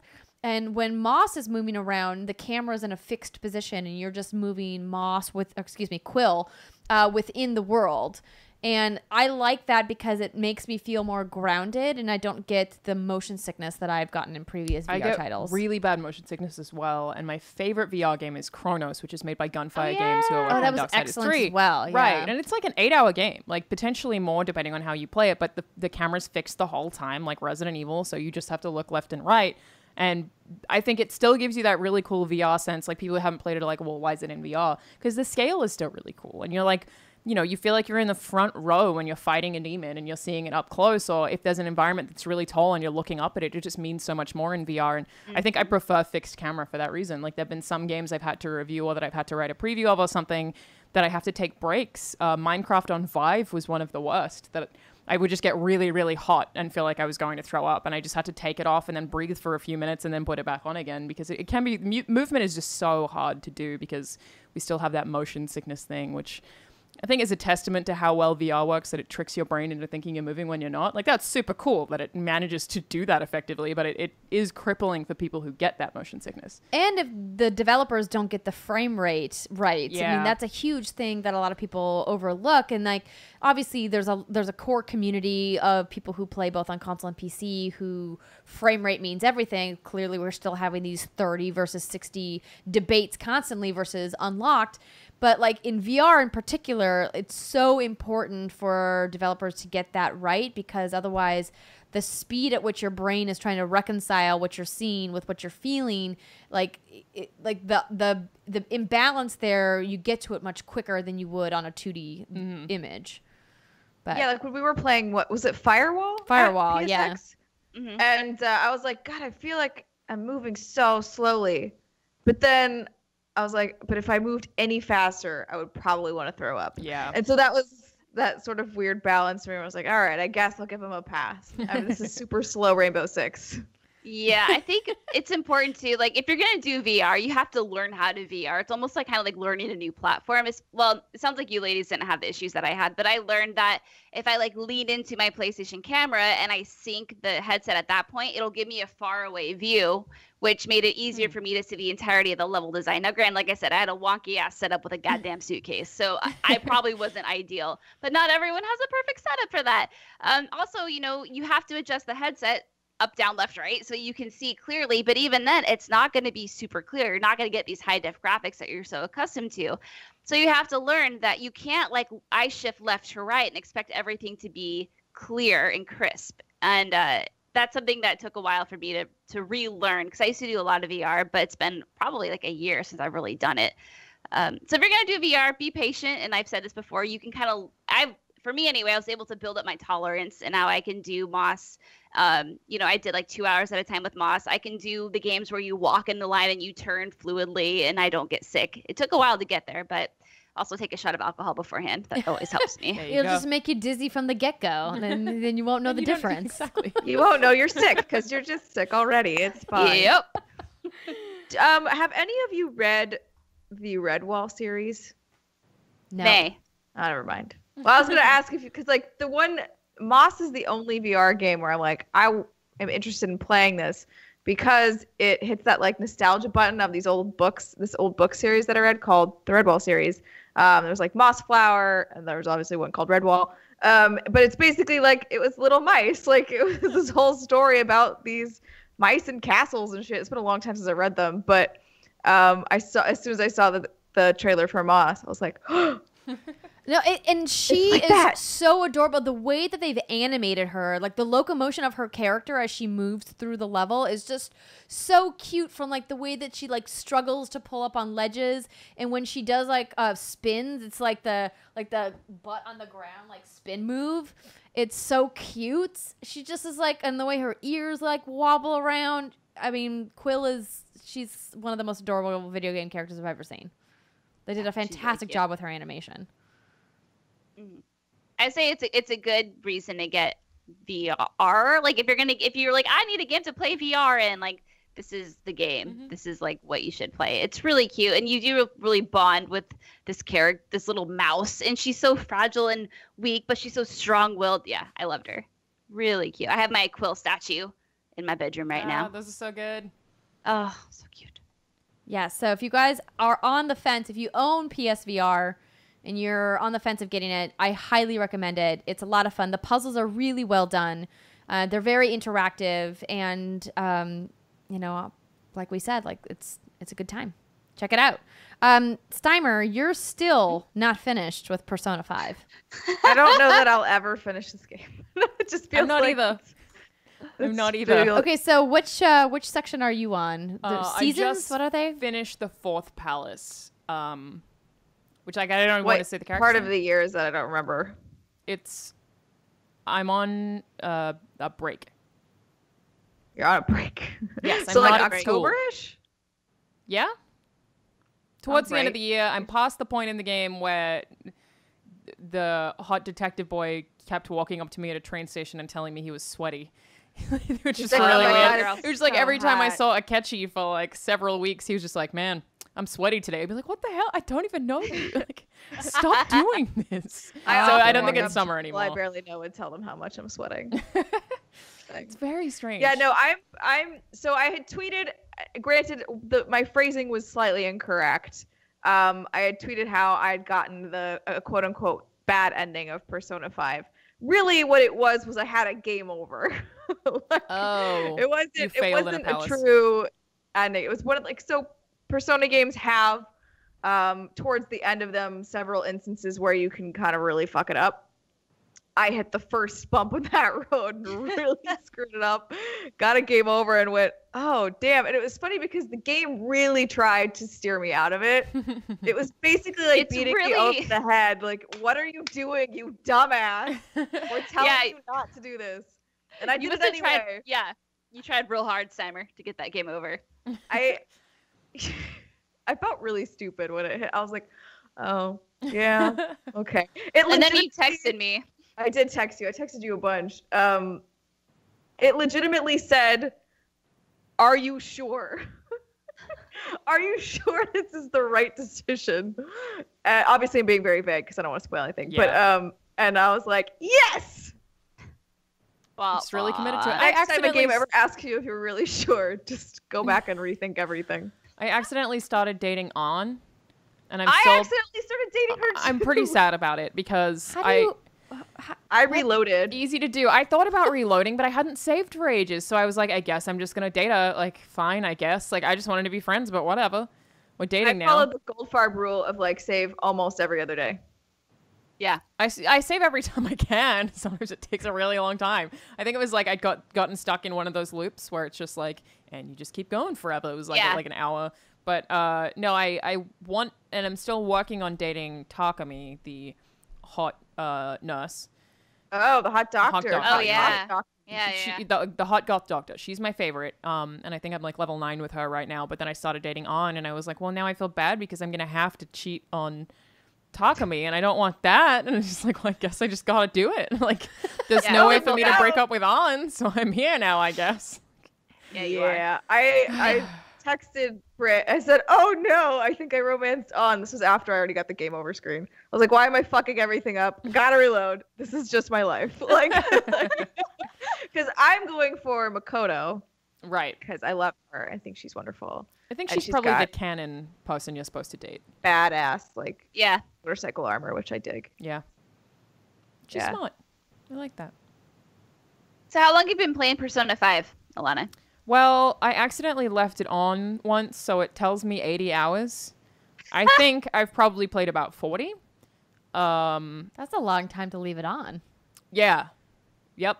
Yeah. I think I just left my PlayStation on and like took a flight or something and came back and was like, oh, Like, whoops. oh shit. At least it's fine. It seems to be okay. It's just like that the hours are way high. I could be up to 50 now, I guess. But yeah, I've been playing it in terms of months.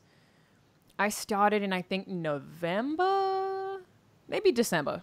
Yeah, it would have been like late in December. So I've been playing for like a long span of time because I feel like I'm playing it in seasons. Like I do a palace and then I take a break and then I do a palace. So like I haven't played in 3 weeks. So it's like I just keep consuming it that way. But I like that you can do that, especially when it's a long game. I don't feel like I'm being punished for like having a time where I ease off and then jump back in again. So right now I'm at the point where I've done everything in the palace that I needed to, and I'm just waiting for the person to like react. I'm just waiting for like the countdown timer to end. So I'm just like going to the cinema and doing the burger challenge and reading books. Get that It's great. charm up. Get Yeah. all those stats up. Exactly.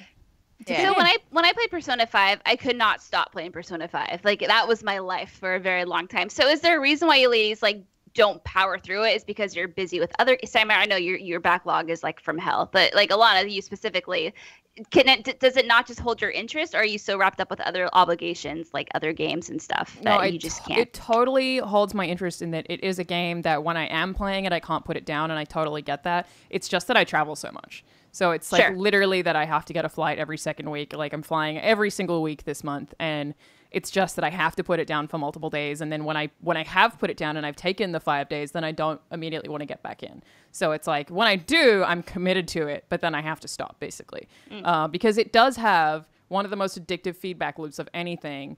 You know, there's like so many memes about, oh, I'll just get to the next level or I'll just finish the next level. And Persona is like so intensely that, especially because it fast tracks everything. You know, like if you have something to do or you make an appointment with someone, you don't have to like open your map and go there. It just takes you there. And because of that, everything feels so fast, even though it's a 100-hour game. It's like it goes through everything so quickly that I think if I didn't travel and if I weren't trying to get through so many other games all the time, then I would have finished it in a month probably. But I'm also liking spreading it out.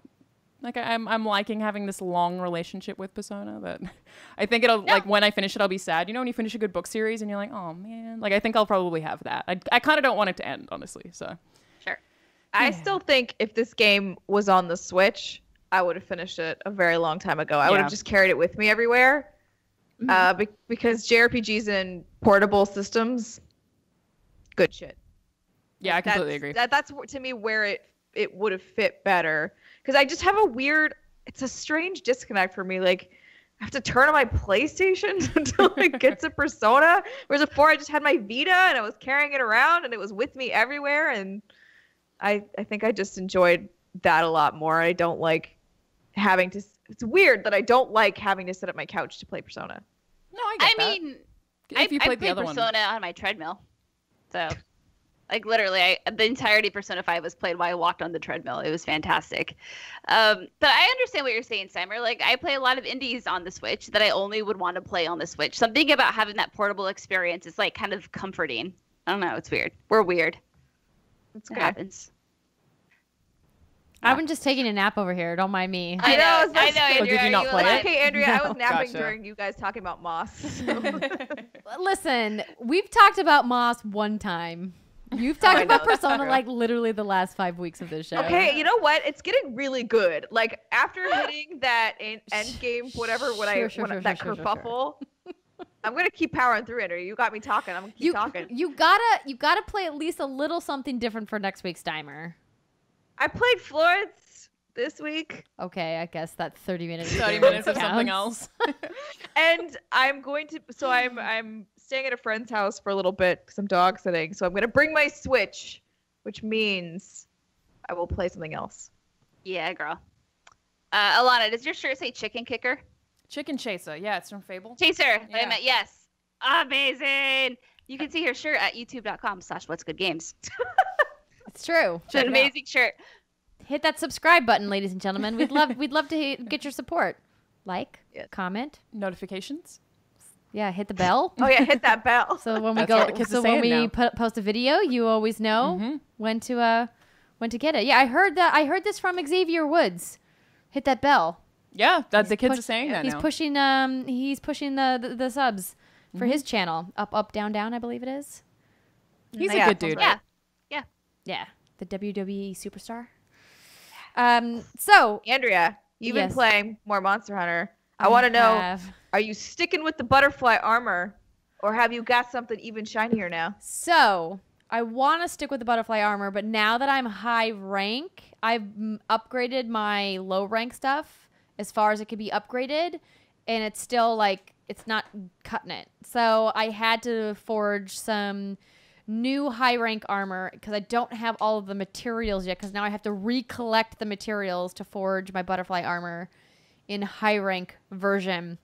But I've managed to do the Zora Magdaros quest like 4 times because I've just been with people who's gotten it to appear. So this quest randomly appears while you're just out playing other quests. Like you'll get a notification that the Zora Magdaros has been spotted and you can replay that quest line, and which lets you get more material. So I have 3 pieces of the 5-piece Zora beta set. I like the beta set because in the high rank there's 2 versions of each set, which is pretty cool. There's some really fun armor sets in the high rank mode, but there's a lot of pieces that I don't have, and it requires you to slay a lot more monsters for each set of armor than the low rank was. It's obviously like it's gonna be more work because it's high rank. But I I'm just don't like, remember what the name of my favorite dragon is, but it's the white dragon that's in the Coral Highlands. the Legiana. Yes, Legiana. And Yeah. I think it's the beta set that I like better there as well because it's all flowy. There's like multiple pots of capes and it's like, oh, it's so cool. Capes? You have to That's fight her a really- lot. That's my trigger word. Somebody said cape? Capes. I finally Amber has a just fascination with Cullen. That's what yes, we don't need to talk about the fur capes again. But there's also the Kieran, which is a really cool monster who doesn't really feel like a monster. It's kind of like a minotaur, but the head is like a lion. And it's like a horse body, but it's all like blue and silver, and it's like got electric fur, and it's like a thunder element animal, and so like it constantly like, throws lightning at you. So it's kind of a bitch to fight, Yeah. but wow, the armor set is really cool looking, and I've only managed to spot this monster 1 time in all of my escapades in the Coral Highlands, which is Did cool. you kill it? I did kill it. I was trying to trap it, but I had a shock trap, and the shock traps don't work on that because it's a thunder monster. So I Gotta couldn't kill him. So I think that there's a way for me to capture it. I just gotta probably go back to the wiki. I was talking last week on the show how all of my Google searches are like Monster Hunter World wiki searches. I permanently have a persona, like the answer to the quizzes open. So like I just yeah. don't close that tab on my phone. I'm like, I'm gonna need it again next time there's a quiz, so I'll just leave it there, I guess. So there's a sheet that's just like, here's all the easiest ways to level up all of your various things. I'm like, just leave that open and then we're good. But like with Monster Hunter, I think that's a game like that, and Dark Souls, to anyone who plays them, I'm like, play with the guide open. Like there's no shame in doing that. I think it makes it a better experience ultimately. Like, and don't use it until you need it, but when you do, totally use it. Otherwise you just get frustrated. So. There's just so many systems that and the game gives you a little bit of a tutorial, but not enough. There's just so many things that I don't understand because the systems are so complex that I feel like I'm just constantly looking for them. Like the game doesn't tell you where to get all of the new sacks. I remember I had to look up how to get a paralysis sack to get the butterfly armor set in low rank, and I was like, oh, I have to slay a Great Gyros in order to get the paralysis sack. But now all the sacks are changed; they're different names, and the guide doesn't tell you, or the game doesn't tell you where to get the high rank sacks. You just gotta figure it out. What's this face you're making? Oh, sorry. Britt and I are having a moment with your repeated use of the word sack. We are. That's fine. Continue on, Andrea. Continue. We don't mean to We're not interrupt here. you. We just make faces at each other sometimes. Okay, you give Raise each other some googly eyebrows. eyes. Okay, I get it.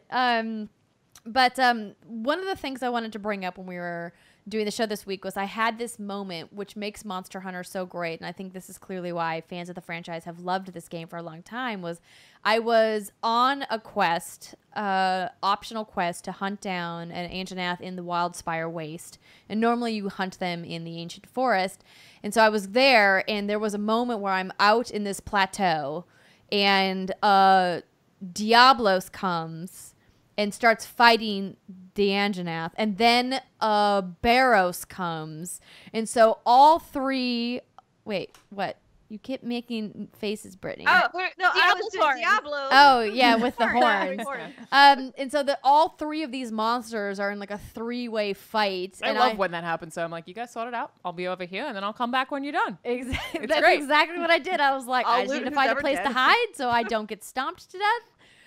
But it was just like the scale of it was so much fun They to also watch. have different animations based on when like certain monsters are fighting each other. So there are some that have like pre-designed animations. It's like, oh, if this guy fights this guy, this is how it looks. And I think that's so cool that it's not just like repetitive animations. Like the monsters, I still feel bad about killing them because they seem so realistic. Especially Yes. that it's like, I'm just walking into your house, killing you so I can make cool clothes out of it, and I still feel guilty about it, probably more than any other game I've ever played. I'm just like, I'm Oh, so come sorry. on. You're Shadow so of the beautiful. Colossus, you feel fucking terrible in that game. That's a good Yeah. one also. Yeah.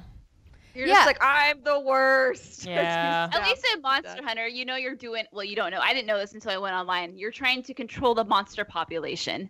That's the reasoning, the justification they give. Shadow of the Colossus, I feel like I'm just stabbing these hairy Titan guys for no. Just to help your hairy sleeping colossi. sister. Yeah. She's not even that cool. I've never even spoken to her. She could have been asleep the whole time. It's not You worth can't it. possibly be worth this. She's not worth killing 16 of them or however many it is. Dude, That's not. yeah, I know, no. right? Like they're all unique. Yeah. Like, once they're dead, they're dead. She's just one more like sleepy it. girl. Like, I don't care. Can I just go around the wall and hang out with them? Like, do I Yeah. really have to? I like climb them but snuggle them Yeah. instead. You just pet Yeah. their weak point. That'd be way better. Yeah. We just got to rewrite Friend that. of the Yeah. Colossus. Remake the game. I don't care The if she director's naps cut, forever. Shadow of the Colossus. I respect a sleepy girl. Like, I get that. Maybe she's just tired. Exactly. Like, give the girl a break. But that's why I try to capture as many monsters as possible instead of slaying them. But they've made it so that there's specific parts of the monster that you have to slay them in order to carve them, which I kind of hate. I wish that they would allow you to capture and get all of the same parts, because you do get a little bit more materials of other types when you capture. But you can only carry one shock trap at a time. And so then if you have a quest which requires you to get more than one monster, you got to go back to camp and get another one out of your item box. It's annoying. They just need to That get a seems Destiny like item a- manager so you can move the items around with your Yeah. phone. That would be good. That would be so or good. just like let you carry more than one. Or Yeah. that. Yeah. Yeah. Eh. Their inventory management, I will say, is pretty excellent because I haven't had to delete or sell a bunch of stuff. I've like not sold anything really. Yeah, it doesn't yet. have garbage trinkets. And I would Right. also even think the only one shock trap thing is intentional. It's like, we want you to make sure Sure. you use this carefully. And like, I get that too. Like, it making you We sad. want is you to probably- murder a lot of things. Yeah. I mean, sure. Or they want you to work hard for that extra experience that you get, or those extra whatevers you get. He works hard for the monsters. So hard for the monsters. Steimer, I didn't expect that one. That was good. Oh man. But I'm having fun. I'm slowly but surely getting some more WG fans into the WGG squad. It's hard to invite people to the squad because they is. have to be in my online session. And in order for them to get into my online session, I have to invite them in because the idea that they are going to just magically find it. I have been periodically, and my goal is to, when I'm going to be playing for a while, I'll be posting my online session ID in the Discord. So I did that late on Saturday night when I knew I was going to have a late one. But then I got kicked from that online session. So Oh. That is one thing that game is really bad at, is for a game that you're supposed to play with friends, actually letting you play with friends. It's Yes. bad at Yeah. that. They need to fix that. It's not Yeah. good. yeah, they make you jump through unnecessary hoops. And several of them. It's Yes. it's dumb. So hopefully soon. Come on, Capcom. You got to be rolling in the Monster Hunter dough now. Yeah. You sold 7.5 million copies. You can fix your online infrastructure. I believe in you. So, Britt, did you want to talk about Paranormal Activity at all? Fuck that shit. Okay. I've actually played a little bit of that too, but it was forever ago. But yeah, what I will say is I only maybe played like 20 minutes of it, and then I about shit my pants. The control scheme on a DualShock is like barely acceptable. The PSVR did come with Move controllers, and I did buy Move controllers back in the day when it was supposed to change everything. Remember that public? Yeah. But I have no idea where they are now. So I bought the Move controllers. They had a charge, so I wasn't able to use them. Yeah, you know, I love horror games. I love being scared. The problem when you're playing VR is you can't cover your eyes. It's just not a thing you can do. You don't cover your eyes. I've played horror games with you. Have you seen, ladies and gentlemen, our show at facebook.com/lightsoffshow, where Brittany stares wide-eyed into the horror the whole time? Her eyes are literally like this, you guys, just like screaming, eyes as wide as they possibly can be. Trust me, I took so many screenshots as proof this happened. But that's it's like I'm there covering, like cowering in a corner, and she's screaming with her eyes just like deadlocked. I had to protect you, Steimer. Like that was my instincts coming over. The thing is, like VR horror, you at least like it's even if you don't physically want to put your eyes, like cover your eyes, you don't even have the setting around you that's familiar to be like, oh, this is what the real world is. I know my living room. This is happening on a screen. Like VR horror is so much scarier than any other kind of horror. And what I played of Paranormal Activity, it's like I got to a part where you're like walking up a staircase and the staircase starts to change color. And then like something falls down and then there's someone behind me. And I was like, you know what? It's too much. That's 3 jump scares in one. I'm good. Like, and I'm out. Like, and I'm out. It seems like it's almost like a point-and-click adventure game mechanically, which is cool to me. But it was just like, you know, you hear someone whispering and then like scuttering, and it's like, nope, not doing it. Nope.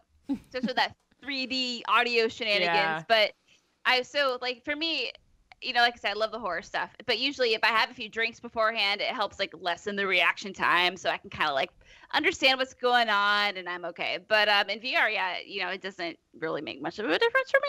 So there was a room I walked in, and this is all in VR. And there's like a creepy, like those clowns that you can like bop and they like tilt down and they pop back up. The punchy clowns. The punchy clowns. Yeah. And it's the bozo things, right? Yep. Exactly. Bozo. So Bozo's watching this TV. That's nothing but static, which is very like, you know, Paranormal Activity-ish. And there's a record player playing some music from like the 30s or 40s. So I go over and that shit was freaking me out. So I paused it and I turned around and started walking away, and then different music started playing. So, you know, in a game, like I feel, you know, in non-VR, you would use the analog to like turn around and look. I like literally like used my head and I slowly turned it to look at the record player, and then the music stopped. And I'm like, okay, fine. So then I started walking through the door, and music started playing again. Then I stopped dead in my tracks. I looked behind me, and then the music stopped. And I'm like, all right, I got to get really drunk if I'm going to play this. But I couldn't because we had to record the show. I mean, that stuff gets me so bad. The scariest part of PT to me, which is one of my favorite games ever, is just when the audio says, look behind you. And there's nothing behind you.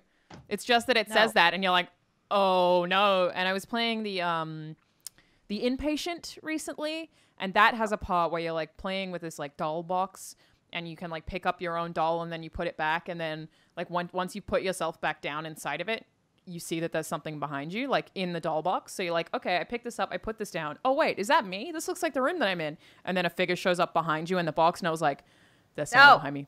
There's someone behind me. And you turn around and there is, and it's just, that's the thing that gets me, is like when they're like, hey, what if you looked around? And I'm like, no, don't make me do that. Why? Nope. And that's the thing, it's so cliche, but VR really takes horror to a whole new level. Yeah. You don't have personal space. That's the thing. It's like, I think that VR horror is probably scarier than even real life because you don't have personal space. It's just everything you're seeing is what's there, and it's terrifying. And I also love horror games. Like I'm addicted to them. I play them all the time. It's probably my favorite genre. But when it comes to VR, I'm just like, nope. Like, this is torture effectively. Like, I'm good. I'm out. I just can't do it. It's hard. I know. It's hard, but I can't help it. The minute I stop playing a horror game, I want to be back in that horror game. But then as soon as I get in it, I realize how scary it is again. It's a vicious cycle. Yeah. No one wins. Yeah. Anyway. Yeah. Fuck that shit. So I will not be playing this game. No. I will take your word for it that it's a big nope. and I will go back and finish Moss instead. And then I'll probably put my PSVR in the corner again for another 6 months until something else comes out. No, just kidding. I'm gonna try to play more. It's just so many chords, and they're all over my coffee table right now. It is a Bozo doll, by the way. I was correct. Bozo. I thought for sure I might have been wrong. Nope, I get it. Did it. All right, ladies and gentlemen, we're going to take another quick break. When we come back, we've got to give some awesome shout-outs to our wonderful Turbo patrons. Plus, we're going to learn about what Miss Alanah does at IGN all day long. You're going to talk about Red Lips Orange Car, and then maybe we can even talk about your DJ skills. Sure. Yeah. We can do that. All kinds of fun stuff. Stick with us. We'll be right back.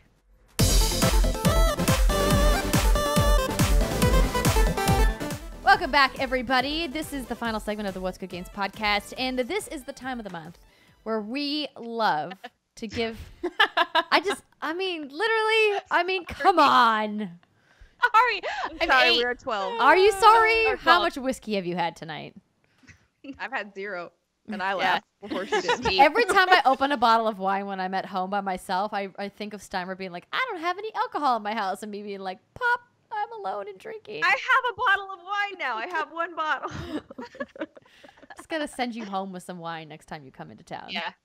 Okay. Oh, my camera got popped out of focus. Come back into focus, Brio. You can do it. I believe in you. We are professionals. Yeah, for the record, I haven't known which camera to look at, so I've been looking at both. It's the little white light? It's the small one? Yeah. I've been looking at both. I do have 3 cameras here, so I understand the confusion. But it's all right. Good to know. It's the one with the light on If it. I look like I'm looking slightly to the left to anyone who's watching this video, that's why.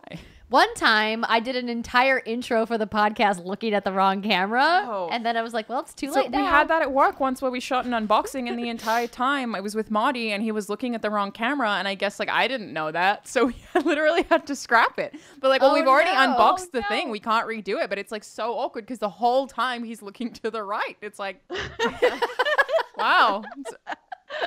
If only we could have figured that out. Well, If only Just you had throw had that one away. of your many producers who were They were there. IGN. It's so You're dumb. like, look over here, camera 2. Okay.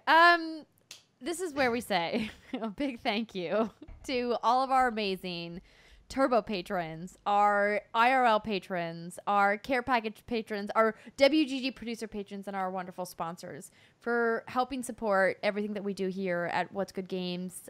Without you guys, without the amazing comments, the emails, the YouTube messages, everything that you guys do makes it worth it for us to do this show every month. Not that we don't love talking about games, not that we don't love seeing each other, but you guys really give us the amazing feedback to keep us going and to make us have all the feels about everything.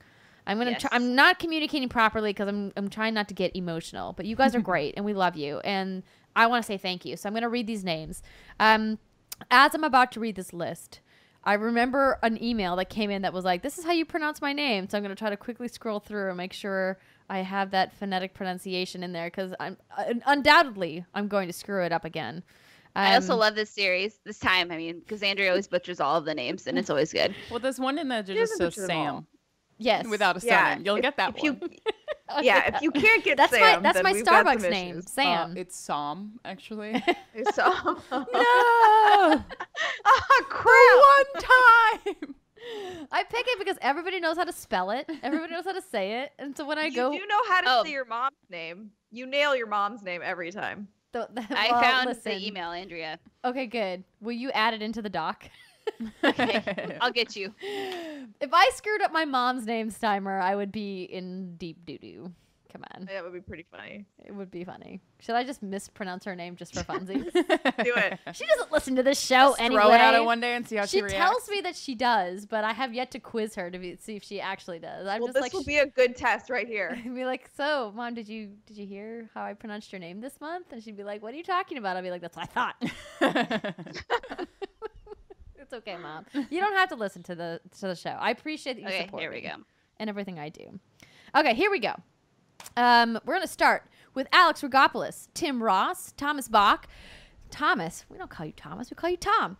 Lincoln Davis, Martha J. Emery, David Icolucci, Stephen Insler, Matthew Simpson, Misael Villegas, Kia Bright, Steph Wu, Daniel Raymond, George, Ralph, Austin Riley, Dustin Lewis, Paul Falcon, Tara Bruno, Stephanie DuPont, Kyle Heyman, Amar Dillon, Sion Stevenson, Aaron J. Saxton, Gary Welburn, Benjamin Pardue, Adrian Williams, RJ Bryan, Trevor Starkey, Joe Schleif, Tom Coots, Elmo Shell, Jared Howard, Carl Peterson, Kathy Lucas, Molly Bittner, Joselle Bassa, Muhammad Muhammad, Nam H. Bowie, Jeff Hutchinson, Jennifer McNichol, Jacob Beeman. That's right. Jay Mahai. Albert Andres Videla. Irizarry. Oh my gosh. Irizarry. I was doing so good. Irizarry. Robert Herrero. John Drake, Joe Kennison, Bill Stillwell, Jason Erickson, Sam Baptiste, No Clip, which is Danny O'Dwyer's Patreon. You should go support him as well. Adam Rapone, not the figure skater. Kevin Dunkel. Oh, that'd be pretty cool. It was a good story.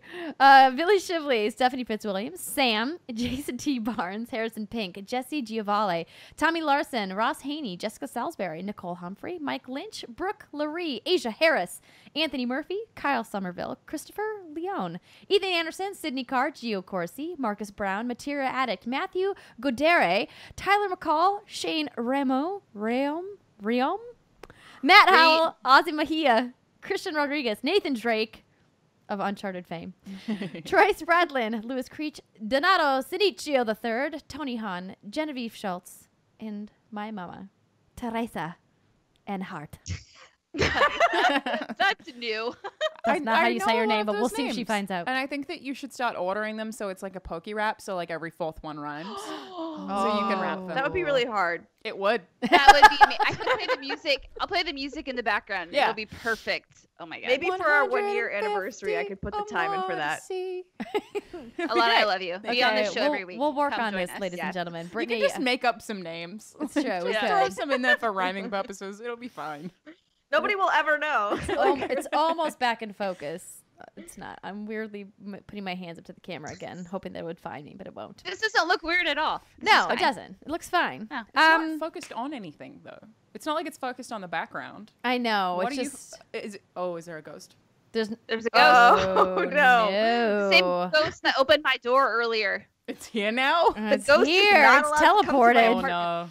Oh no. But we are here to talk about IGN's Alanah Pearce. Hi. Yeah, we are. So, you and I met very briefly at a con 2 years ago, I think. I don't remember how I met you, but that sounds right. Yeah, That's how I've met most of the people in this industry. that's Yep. how I That's how I met both of you too, actually. Yeah. Yeah. Yep. Yep. Con. Convention. So you started out at IGN working as the toys editor, right? Yeah, toys and culture editor 2 years ago. But I started out like in Australia. I was writing as a freelance journalist for a long time, and then I started going part-time, and then I was full-time. Started it at IGN as a toys and culture editor, and then now I'm a producer, but that means a lot of things. It means I write, I host, and I produce video content. So it's like the titles at IGN are very confusing sometimes because like so many people wear so many hats. But Yeah, that's Yeah. digital media these days, yeah, right? so I'm still technically the toys and culture editor as well. I just now do Oh. a bunch of other stuff also. So. That sounds right. Just give you more responsibility. Yeah, Throw Yeah. more things on you. It's that's fine. exactly what they do. Yeah, and it's still fun though. Like the part of it was, you know, they spoke about the culture part is like me covering cosplay, and they spoke about having someone cover cosplay instead, and I was like, but what if they don't do it right? It's like, what if you? Oh, can't give it up What now. if they can't do it? It's just like I got really worried about it. But yeah, it's been an awesome place to work, and you know the U.S. games industry is so much bigger than it was in Australia that it's so huge. Even working at a company like IGN and having seen IGN Australia, it's just so much bigger. It's insane, and it's just like consistently exciting, basically. And you also worked on the Disney XD project, the IGN show. How was that? Yeah. Oh boy. That was From the other people I've talked to that boy. worked on that, it sounded like you guys shot quite a bit of content in a very short amount of time. Yeah, we found out like 2 weeks before we started filming that we were going to do it. And, you know, everyone else who was on that block started filming in like November. So it was crazy. But it was crazy for everyone who worked on it. You know, we were trying to get that show made was like every Monday and Tuesday we were working from 8 a.m. till about 9 p.m. the whole time for 3 months straight. I worked every single weekend. You know, traveled almost every weekend. Like, it was a brutal period of time, but also a ton of fun. Sure. I like the other people that hosted on that show. Like, we had Naomi Kyle, James Duggan, William Haynes, and they're all just like, everyone who worked on it was just awesome people. So it was tons of fun. Like, I have to give a shout out to William Haynes. If you don't know him, he started on SourceFed, and he was like our guest host for that show, and he's just like such a cool guy that it was like a good experience getting to meet all those people, but also one of the most exhausting things I've ever done, for sure. It was brutal. We didn't make any money from it. Like, it was just like a let's make a show. Cool. All right. Guess we're doing it. It was just like man, it was rough. Did you guys find that you maybe got some new audience from that? Did you get some people maybe reaching out to you on Twitter or social media saying like, hey, I found you on Disney XD? So funnily enough, they didn't reach out to me on social media, but I did meet people who said, oh, I saw you on Disney, and that happened at VidCon specifically. So it was like our audience is older. Yeah. And so when there's younger audiences, they tend to say, oh, you're Alanah from IGN Snapchat, or you're Alanah from Disney. And it's very weird, like watching how those trends are changing. But yeah, we got a new audience from it. And it was like a huge learning experience. Like, everyone in the office, like, you know, I have a producer credit on a TV show now, and that's super cool. Like, it was crazy. I have no idea if we're going to bring the show back or anything like that at this point. But yeah, it was very full on, a lot of fun, a lot of people working together to make this thing every day for 3 months straight. Like, you just don't think about that kind of stuff. I actually did work on TV before I started working at IGN, but I was only producing a segment of 10 minutes, so it was way different. Whereas this is like half an hour a day with the segments all had to be 2 minutes apiece. Like, the TV show I worked on in Australia was like, hey guys, Fallout 4 just came out. I'm going to do 2 5-minute segments reviewing Fallout 4. And they'd be like, cool, have fun. And so I would just write a 3,000 word script. Whereas this is like, no, they all have to be different all the time. And it was just, yeah, it was crazy. It was fun, but crazy. Yeah, I can only imagine. I mean, we did something similar when I was on GameStop TV, where the segments were all like 60 seconds. And right as I left is when they were transitioning to the format they're in now, where they're a little bit longer. But you don't realize, for people who've never written for broadcast, just how much script writing it is that goes into like an hour's worth of content when you're breaking it down to like 60-second or 2-minute increments. Yeah, they actually just hired 3 girls I'm friends with and now hosting GameStop TV. Who it's Melanie Mack. One of the girls I don't remember the name of. But the other 2 are streamers. So Melanie Mack's like a popular YouTuber that you probably know. But the other 2 are like quite popular streamers. And like the 3 of them are awesome. And I'm like really excited about what their direction is going forward with that one. It seems like it's really cool. They've definitely taken it into a direction where they are really trying to tap into gamer culture and to make it more authentic and make it feel less like marketing and advertising and more like, hey, we're making gaming content we hope you're going to stop and watch. Yeah. Less towards the parents who are in the store and more towards the actual gamers who are in the store. Yeah, totally. Which is cool. Not to say that parents can't be gamers. Of course, we have lots of parents who are gamers who listen to this show. But typically speaking, parents who go into a GameStop with their kids, they previously have not been targeted as parents who play with their children. Instead of been like, hey, mom and dad who knows nothing about video games. Have you heard of Knack 2? Let me hit you over the head with details about Pokemon. So that's really awesome. Has there been like a particular project you've worked on so far that you were really proud of or that you were really excited to do, or like a place that you've gone that you were like, wow, that was super awesome? I mean, one of my favorite things I've gotten to do is I was the events host for Xbox for several years in Australia, and my first Gamescom was just the best thing ever because it was, you know, I got to go on my birthday because it falls on my birthday almost every year. So that was the best also. But it was the flight from Australia takes almost 3 days to get there. Yikes. And then, we land, we drop our stuff off. We go to the Xbox briefing. We have to make videos there. There's like an activation that night. We're on the show floor for the next 2 days. And then we fly back. And it's like brutal. It was insane, but just so much fun. And I think the international stuff's my favorite. Like I did Paris Games Week as a host for PlayStation a few years ago, and that was awesome as well. And it's like the international stuff just every single time just like blows my mind. But it's also, I'm sure a lot of people who work in the industry feel the same way. It's just talking to people that have made stuff that I love is just always really, really cool. Like talking to Tim Schafer for a while at DICE was just like, dude, you're so great. You're just so cool.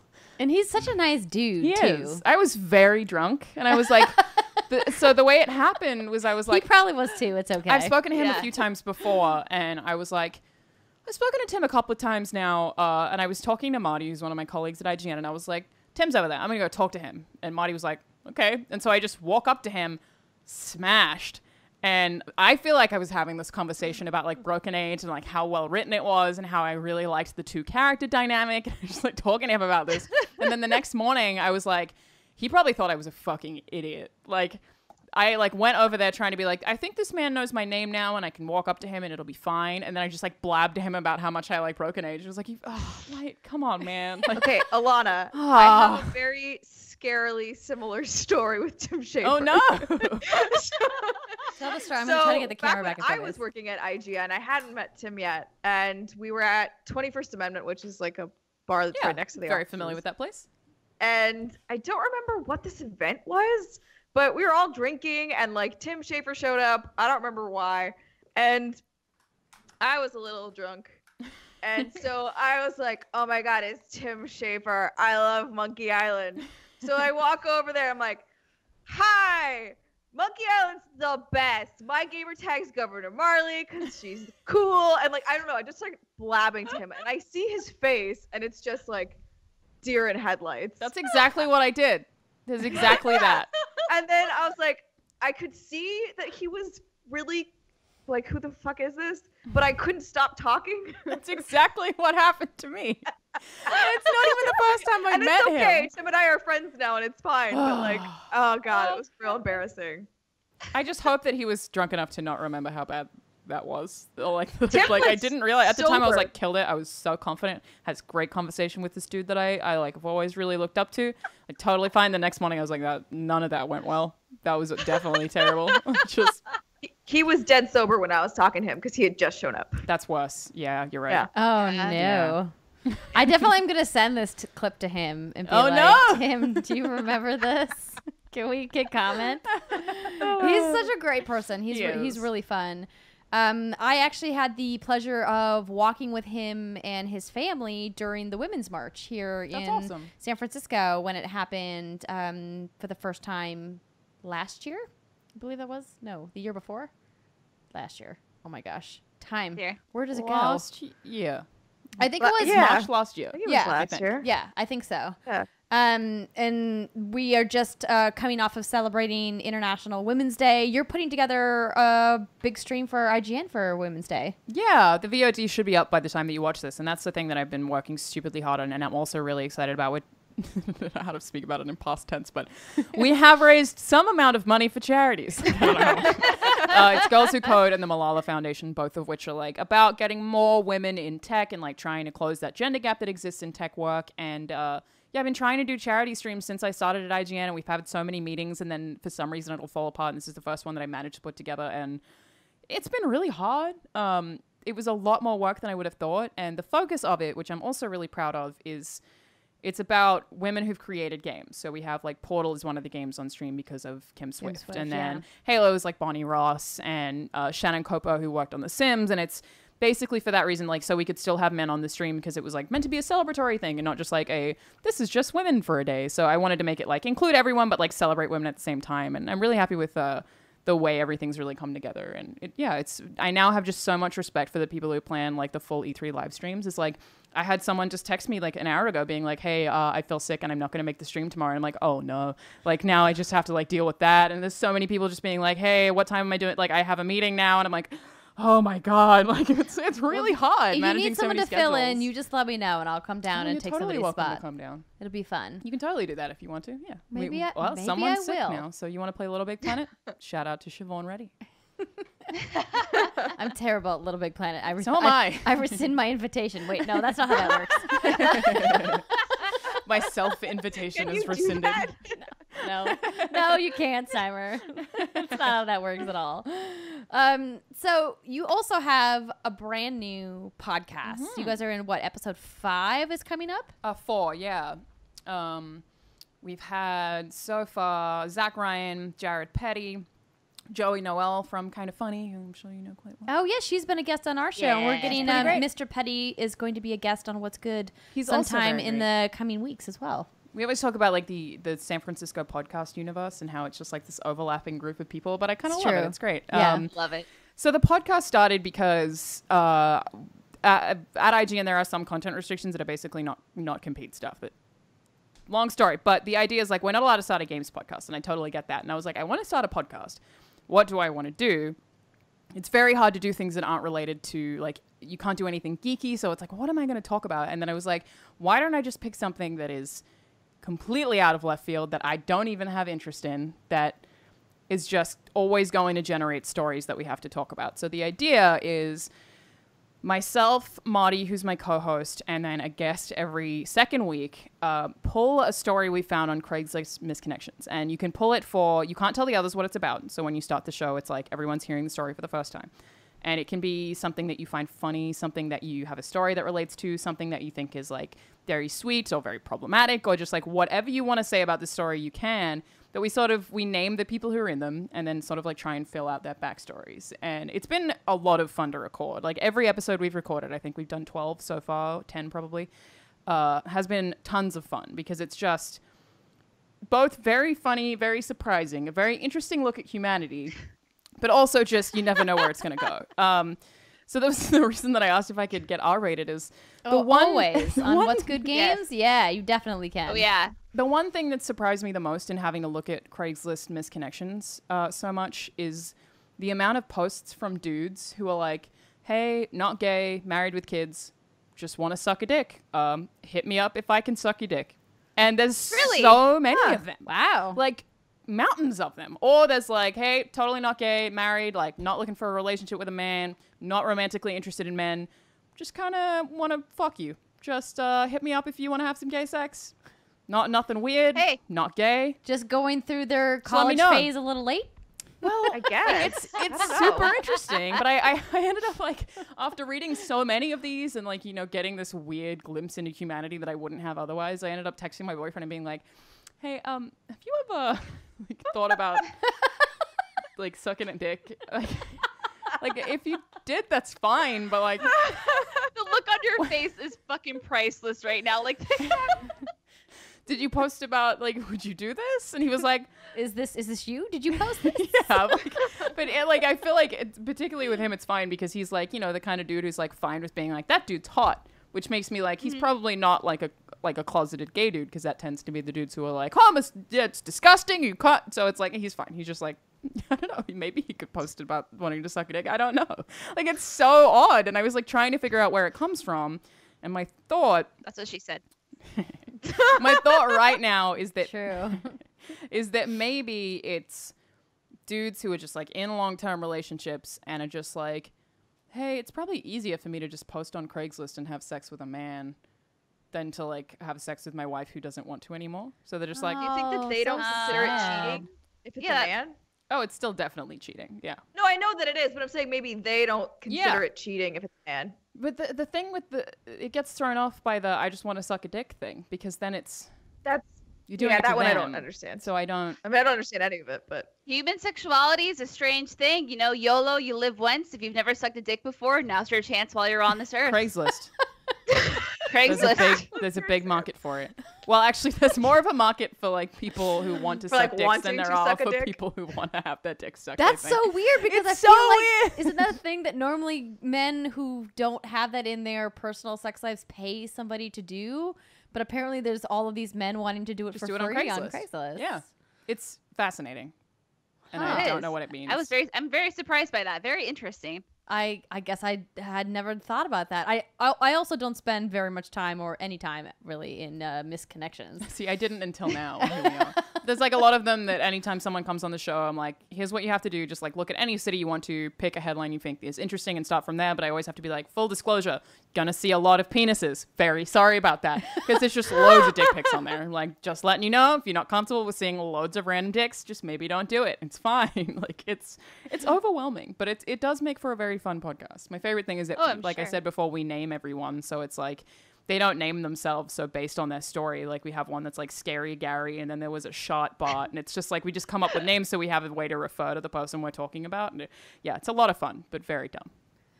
I saw somebody post a misconnection on Facebook the other day about a guy who was in Costco looking for a woman who clearly farted and walked away and then came The back. girl that farts like a Clydesdale, Yeah. I believe. From Yeah. yeah. Yeah. And he was like, I don't care that you fart like a Clydesdale. You were really hot. I want to know who you are. Yeah. Some of them are, they get pretty crazy. That's true love.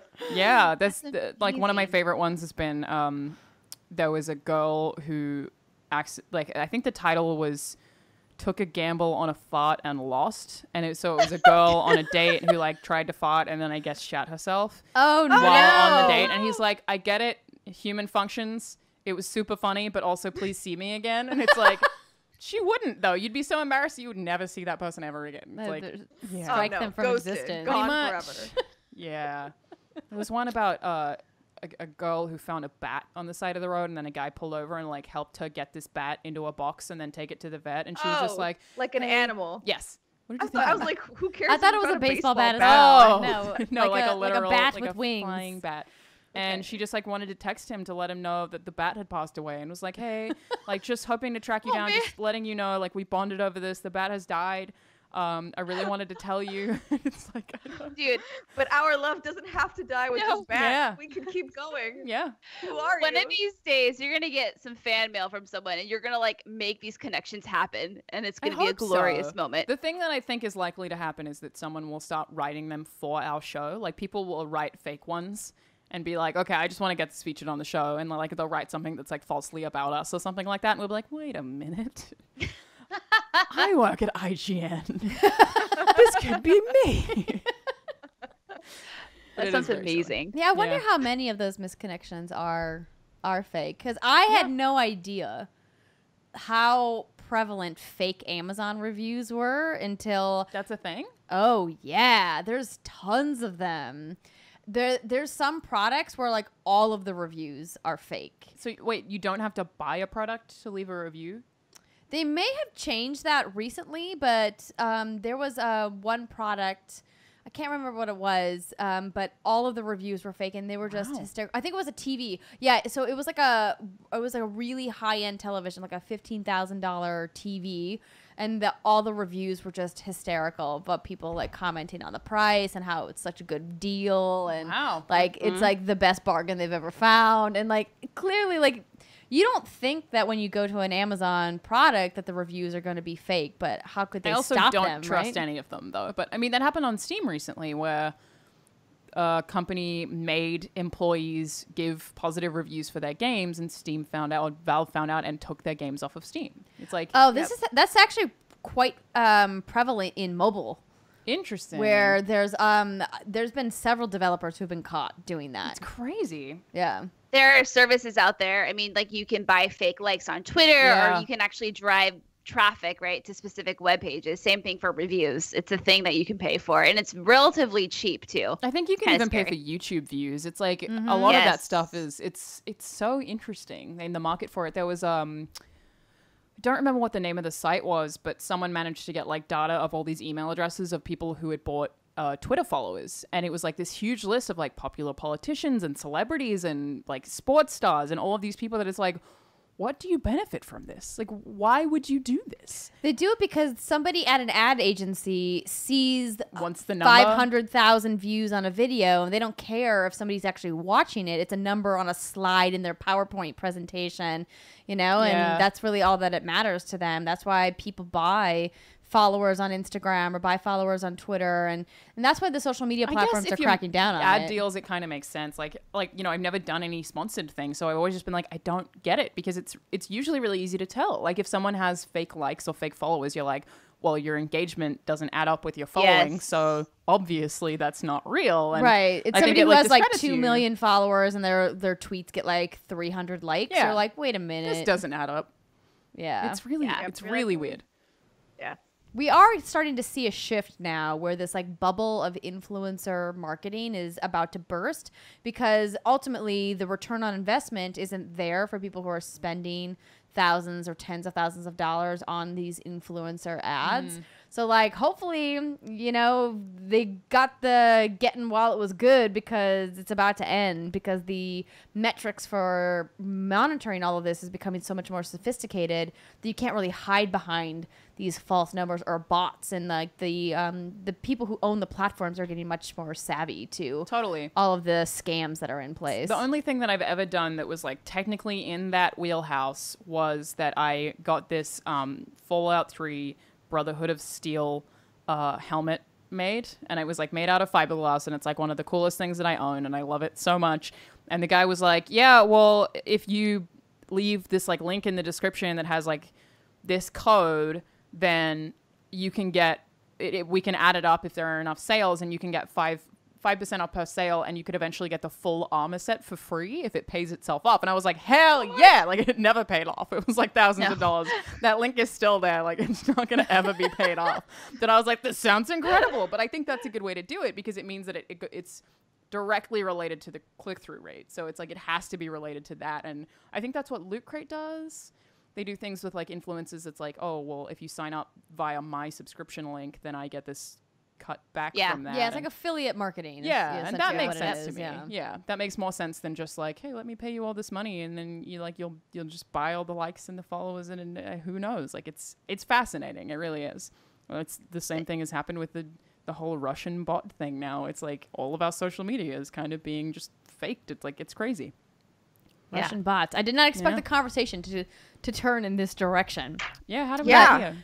It went to a weird place. It did. Sorry about that. A good place. I would be remiss if I didn't ask you if you have some favorite games or favorite genres that you like to play in your spare time when you're not playing something for work. I pretty much always play new releases, like constantly play new releases, probably out of a sense of guilt, and that I really want to be up to date on everything for work. I get it, 100%. Right, but at the same time, I almost like every genre of game. My favorite game is Deadly Premonition. You ever played that? Nice. That? Oh my god. I have a tattoo. Yeah. Wait. It's like my favorite game. I need to make sure that this is the same game, but I'm pretty sure this is what Bredvig. I never finished that game, but when I did play of it, I loved it. It was really charming. And I'm meaning to get back to it because I loved it. It's like that reminded me of old horror games of Days of Old, right? Like, and it's like Twin Peaks, the video game. It's very weird and very bad, and I don't recommend it to anyone, but it's my favorite game. People either love it or hate it. Did they just come out with a board game? Yeah, they did. Okay. Yeah, I don't think they'll make a second one, which sucks, but that's my favorite game. I just love that because I was there when Bredvig was reviewing it. You fucking hated that game. People either give it like a 2 out of 10 or a 10 out of 10. I think it's like one of Jim Sterling's only 10 out of 10 review scores. Like I think IGN Australia gave it a stupidly high score, and then the US gave it a really low score. Like it's all over the place depending on how you get attached to it. But it's I love it so much. But other favorite games would have to be like I love Fallout 3. I grew up playing N64 and PS2, so there's like all of the classics on those. I obviously adore. Vice City, baby. Vice City's a really good game. So good. Yeah. I think I prefer San Andreas, but both very good games. Never got into that one. Don't know why. Really? That's interesting. Yeah. I think I just loved the 80s vibe of Grand Theft Auto Vice City. Totally. Like, it's like all Miami Vice all the time. Yeah. I think I like the map size and the, like, I was going to say clan wars, the gang war stuff in San Andreas is like what really got me hooked to it. I love the Arkham series a whole lot. Really have a soft spot for Guild Wars 2. Dragon's Dogma. I'm sorry, what? That's one of Steimer's bays. You like Guild Wars? I love Guild, specifically 2 though. Like I like the first one too. Yeah. But Guild Wars 2 I think is just like an incredible I game. have 1,100 hours in Guild Wars 2. That's crazy. We should play. Nobody will play with I haven't played it in several years, but it's like a game I haven't that played it in a long time either. Wait, you just played the new expansion, didn't you? I didn't get it. Wait, you Girl, didn't? I don't have time. You have over 1,000 hours. That was when it launched. Yeah. I was really like I the liked it a first lot. year I played that all the time. Yeah. What are some of your favorite horror games? Silent Hill 2, which is like classic, obviously. Deadly Premonition kind of counts as a horror game. I really like the Evil Within 2, speaking of things that are recent. Yeah, that was a surprise for me. I didn't anticipate liking that game as much as I did. Britt and I started playing it as part of Lights Off, the horror show that I was talking about earlier, and I got almost to the end. I never actually finished that game. Maybe I should go back and finish that. I didn't either. It gets really long towards the end though. But like what I did play that I absolutely loved, and I liked it a lot more than the first one. I think the level design in the first one I didn't like so much, but PT is also one of my favorite games. Like huge debates on whether that's actually a game or not, but I absolutely adore that. It's a game. I got pretty hard into Slender, like the original version of Slender. That I just replayed These two a lot. played Slender, and it was hysterical. I was inside so the good. house working on stuff, and they were in the studio, and the screams It's that scary, dude. came from the studio, I thought somebody was dying. You got to go into that We were. bathroom complex thing first, or you just screwed. That's like that game is intense. But I played it having just like seen things about it on the internet and didn't know what it was. I had no idea what the concept was because you could just download it. It was a tiny file, and played it and didn't know, and then saw him in the distance. Was like, don't know what that is. Guess I just keep walking, and then the static starts, and I was like, something bad is happening, but I had no idea what it was. It was so much fun. I love that game a whole lot. Trying to think of other horror. Like Resident Evil series is obviously amazing. I really liked 7, and I still think about 7 a lot. 7's great. Didn't like the end, but the first 2/3 of that game I adore. Like, Did you play the DLC? Not a Hero and I've played the other one? some of the DLC. I don't remember the name, but the one where you have to break out of the room and you have to put all the things back in order. I didn't play. Yeah, that's is the one Not a with the Hero crazy mom.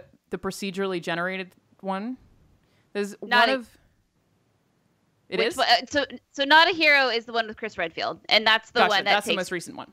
Yeah. That's the one that takes place like after the end of Resident Evil 7. And there's played that. End of Zoe, which also takes place after Resident Evil 7. I mean, it doesn't make the ending necessarily any better, because I agree with you. But the ending of RE7 was very typical Resident Evil fashion. But yeah, you should play them. I mean, just should. if you're a Resident Evil lore nut like I am, you'll appreciate it. I just really liked all the different game modes they came out with. Like, I don't know that it was procedurally generated, but the one that's like about Lucas, and you have to, I think it's like collect a certain amount of things in a certain amount of time, and like you're trying to get supplies out of boxes, but some of them will explode on you, and you have to like listen to them really carefully to like hear them ticking, and like it just had all of these really interesting things that it did. Like even the birthday cake tape, like that kind of stuff was that game was really good. I liked it a lot. It just, it was like the last 2 hours got really repetitive and just like, here's every enemy you faced up until this point. Let's do it. Oh, you like that part with the boat? Do it again. He's like, oh, I didn't like it the first time. I hate that. Come on, man. I hate that in games. Yeah. They're No, like, it's true. would you like to fight everything you've already fought? I'm like, no, No. I really would not. No, I actually wouldn't. Especially, in Resident Evil where you have like 2 different enemy types. It's like, anyway, forever. I feel like you and I could talk about this for a while, Alana. But Yeah. I see the eyes glazing. No, I know that we're getting towards the end of the show, and I wanted to I know we never actually said the name of your podcast in this segment, but Red Lips Orange Car is the name if you guys want to subscribe to it on podcast services to check out all of the stories. And you also have a Patreon. What kind of content can people find there? I make all kinds of stuff. I'll do, like, most recently I got a wisdom tooth out and then saw Black Panther that night, so I was high as hell, so I did a, Whoa. like, very high on painkillers review of Black Panther.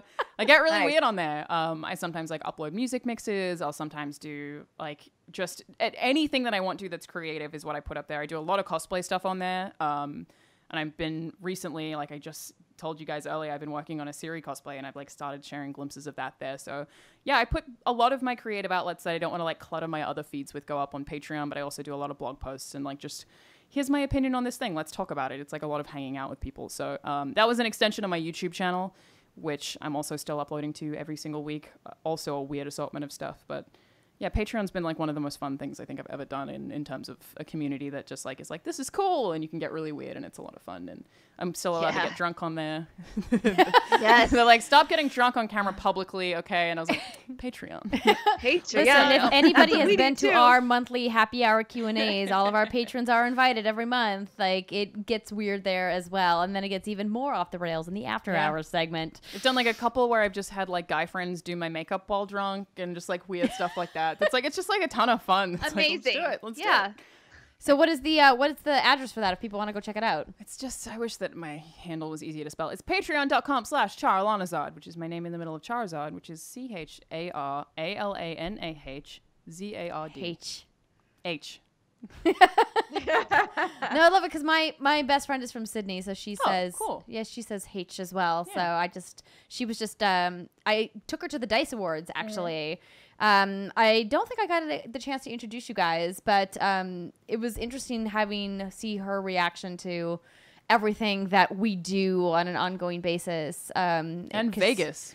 Yeah. Vegas is crazy. Well, it's one of her favorite places on earth. Oh, really? Yeah. Wow. She lives in Sydney, as I mentioned, and it was her birthday, and it was my turn to go visit her because we have been rotating, but generally she comes to the U.S. instead of me coming to Sydney just because my travel schedule is so crazy. It's hard for me to get enough chunk of a time to go there.